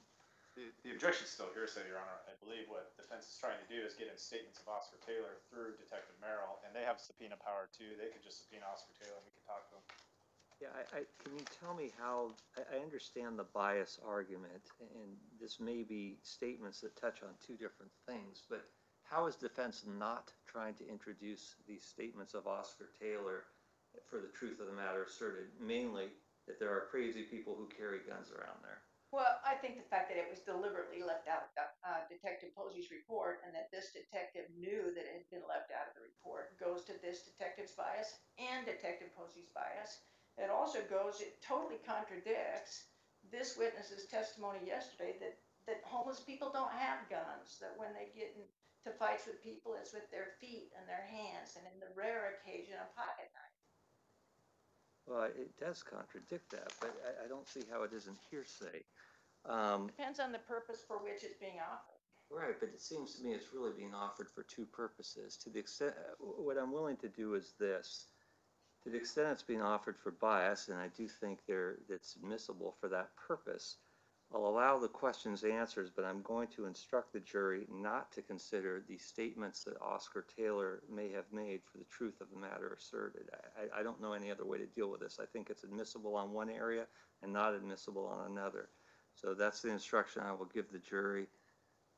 Did you want to say anything else, Mr. Overseer? No, I think that it probably, I agree with Your Honor. I think the question could probably be crafted, but I'm very much in tune to this idea that defense has the ulterior motive of trying to end run hearsay in front of the jury.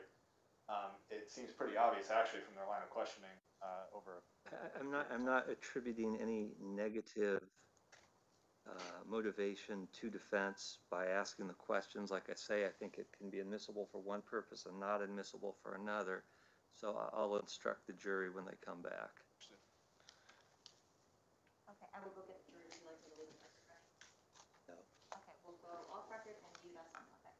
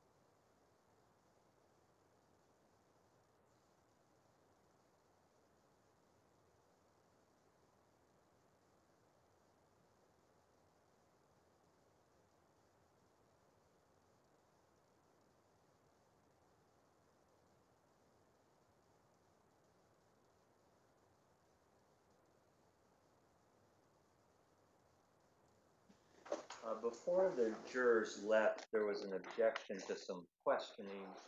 There are times where evidence can be allowable for one purpose, but not for another. Are we on the record? Oh, we are not. All right, so I'm going to repeat myself. I know you heard me, but since we're being recorded, before the jury went out, there had been a question. There was an objection. I was just starting to tell the jury that there are times when evidence might be allowable for one purpose, but not for another. So I want to be very clear with what my ruling is on what you're about to hear. There are going to be some questions about what Oscar Taylor said to police. You cannot consider those for whether or not they're true. In other words, whatever it is that he said, you can't consider those statements as this isn't evidence that what he said is accurate or true. However, it may be evidence that, and this is entirely up for you to decide, that police were biased in the way they conducted the investigation, or that they didn't conduct the investigation properly. Those are things for your consideration. So with that explanation, I'll allow Ms. Maxfield to ask the questions. Thank you. And you'll have to forgive me, officer, detective, if I cover turf that we've already covered, but you were present for the interview of Oscar Taylor on July 2nd. Yes. You did not write a report. Correct. You reviewed Detective Posey's report. I definitely read it, yes. You also took handwritten notes during the interview. Yes. Wrote down both what Detective Posey said and what Oscar Taylor said. I paraphrased, not verbatim, yes. Did Detective Posey ever review your notes? I don't know. I'm not sure. Did you suggest any corrections to Detective Posey's report? No. Detective Posey asked Oscar Taylor, did you see anything that morning? And what you wrote in your notes, I took Cabernet with candle. If it's, I don't recall it specifically, but if it's my notes, I agree with it. Take my ear off. Is this your handwriting, Detective? Yes, it is. And is this your handwriting here where it says, I took Cabernet with candle? Cabernet Sauvignon with candle, yes. Yes. When you reviewed Detective Posey's report, he didn't say anything about, I took Cabernet with candle. No. You also noted that Oscar Taylor described for you and Detective Posey about the people near OCI. Lots of crazy guys down there carry guns. Yes, I recall him saying that. And that's what you wrote in your notes. Yes. But when you reviewed Detective Posey's report, he just wrote that Oscar said lots of crazy guys down there. I think that's correct. He kind of left out the gun part. It sounds like it, yes. Did you suggest to Detective Posey that a fairer report would have included Oscar Taylor's statements regarding the crazy people down there carrying guns? I don't recall having that conversation with Detective Posey. It's your testimony that Oscar Taylor was just kind of eliminated as a suspect because he wasn't in the area at the time of the crime? There were two reasons to contact Oscar Taylor, because he was in the area around the time frame, but he seemed to be moving in a different direction during this tight window of time frame after Dan arrived at the OCI until the time the first students began arriving, which was about a 6-minute time frame. Wasn't your testimony yesterday that the video showed Oscar Taylor leaving the area of the Oregon Culinary Institute prior to the incident? I thought he was leaving the area during that time frame, that 6-minute window, going in a different direction from OCI. But you did have the description of an African-American male with a gray beard routing through the recycling bin near OCI while the students were waiting to enter. They did mention that, but the description, the physical description was different. Oscar's a stout, stocky man. They said, I believe they said a thin black male. You didn't find another African-American male with a gray beard. I don't recall us ever identifying another individual like that, no. And if the video showed that Oscar Taylor didn't leave the area, would you have eliminated him? Can you restate that? Sorry. If the video shows that Oscar Taylor didn't leave the area on June 2nd at the time of the occurrence, would you have eliminated him? If it didn't show him in the area, would we have eliminated him? No, it didn't show him leaving there. If it didn't show him leaving the area, if the video showed that he did not leave the area, would you have eliminated him? It depends. My memory of the video is that he was moving in a direction that was not going directly to OCI where you could make access to OCI during the time frame before the students arrived and after Dan arrived.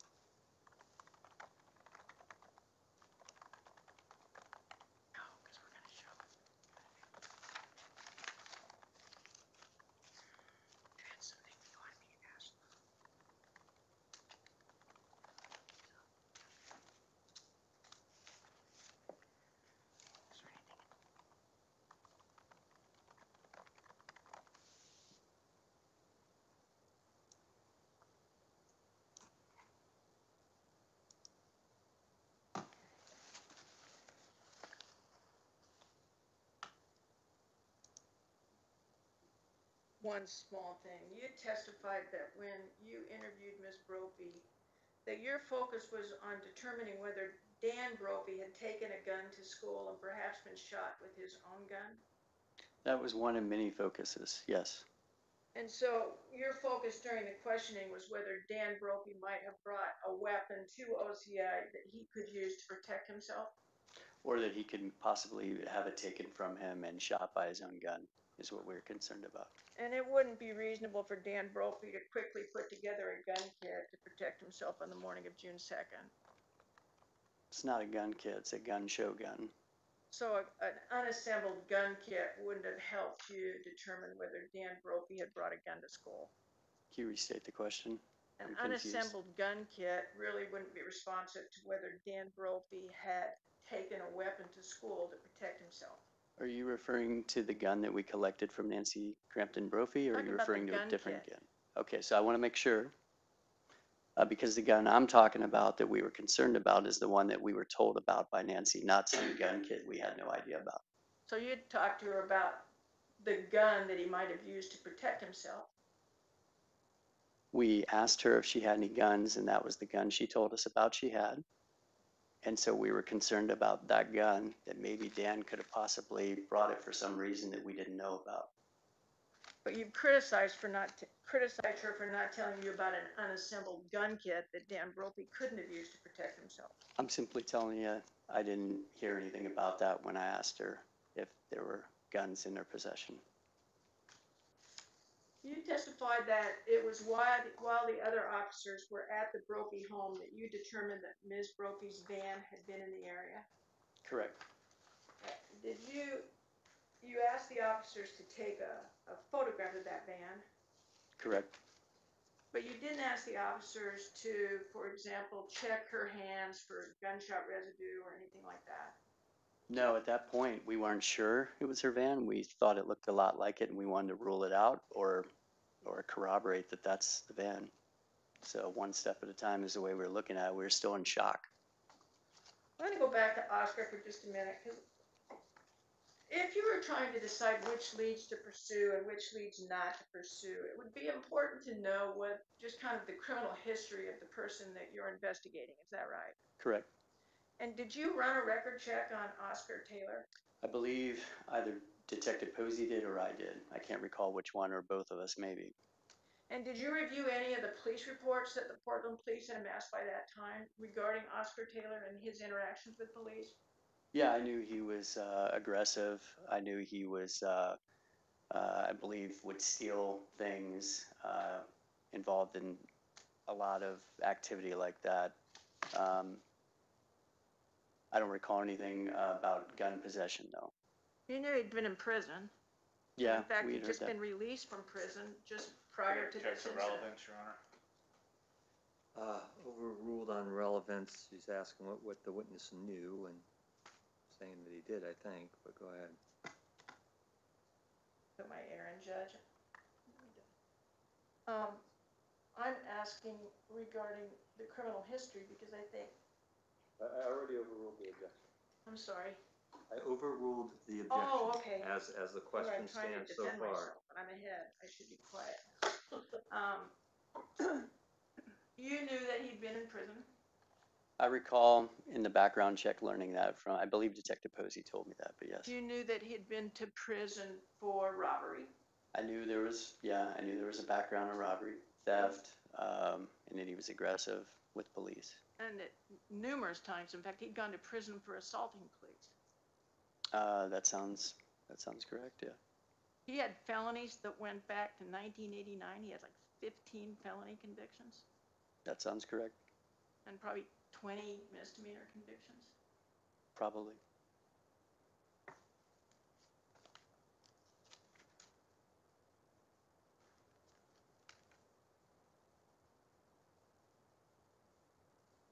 And there was rarely a time that Oscar Taylor was investigated where assault wasn't part of what was being investigated.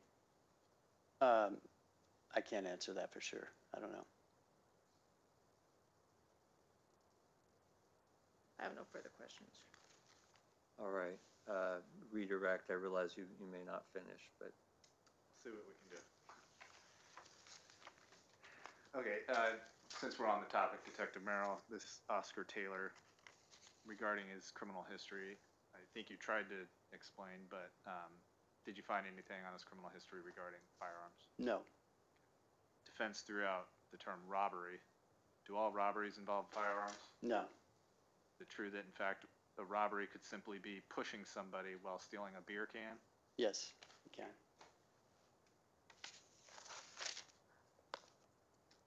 In your opinion, Detective, does the fact that Oscar Taylor been to prison or the fact that he has a felony on his record in and of itself mean that he likely committed a murder?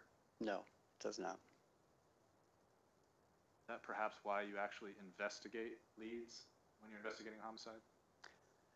Yeah, definitely. We want to further the investigation. We want to follow up on things like this, make contact, talk to a person, try to find out what they were doing that day. Detective, how long do you think you would last in your career field if you just identified the first person, specifically a person of color, in the neighborhood at the time of a murder, and you just jumped to conclusions for that person? Yeah, I wouldn't be very successful. So there's a lot of discussion about different people in the neighborhood. We can obviously see the videos. Your recollection of that morning, this is a Saturday morning, I think you mentioned already. Correct. What about the temperature and the climate? What was it like? It was warm. It was nice. In fact, it got very hot that day later. Okay. And one of the videos that defense showed you was this affinity management one that's a little east of the Oregon Culinary Institute, but I want to focus your attention a little bit farther west near the Bellagio's and Starbucks. Mm-hmm. Was that a relatively busy area that morning? Yeah, it was. There were people walking back and forth. Transit's right there, the light rail, Starbucks on the other side. So yeah. Okay.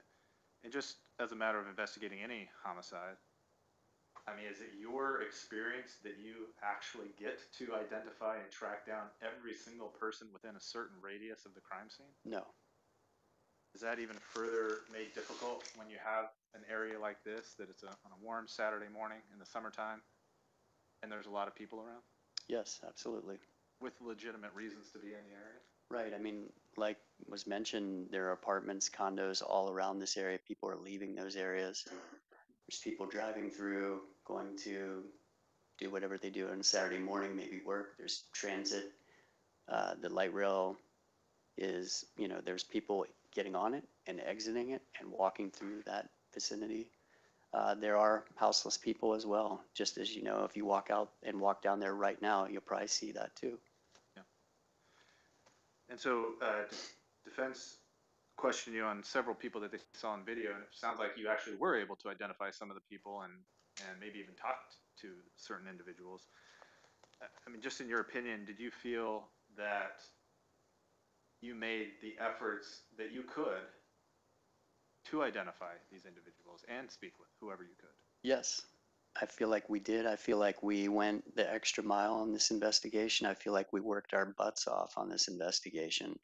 Um, you know, uh, spending lots of hours past, our work day. This was the weekend. We worked all day Saturday. Um, we never got information from a student, an instructor, a civilian witness, a business owner in that area that Oscar Taylor was somebody of suspicion of a murder, that he was out carrying a handgun. We never got any information about any of those other people. We were searching for information about anybody and everybody, and that's part of our investigation, to be as open as possible, to try to identify anybody, and then we take it a step further and try to go further with that. So I'm going to pause you there, Mr. Overstreet. Now we're a few minutes before 12, but let's take our lunch pause now. We'll be back for the attorneys on the record at 1:30. Ms. Liu will talk to the jury about when to come back. Go ahead and go back on the wall.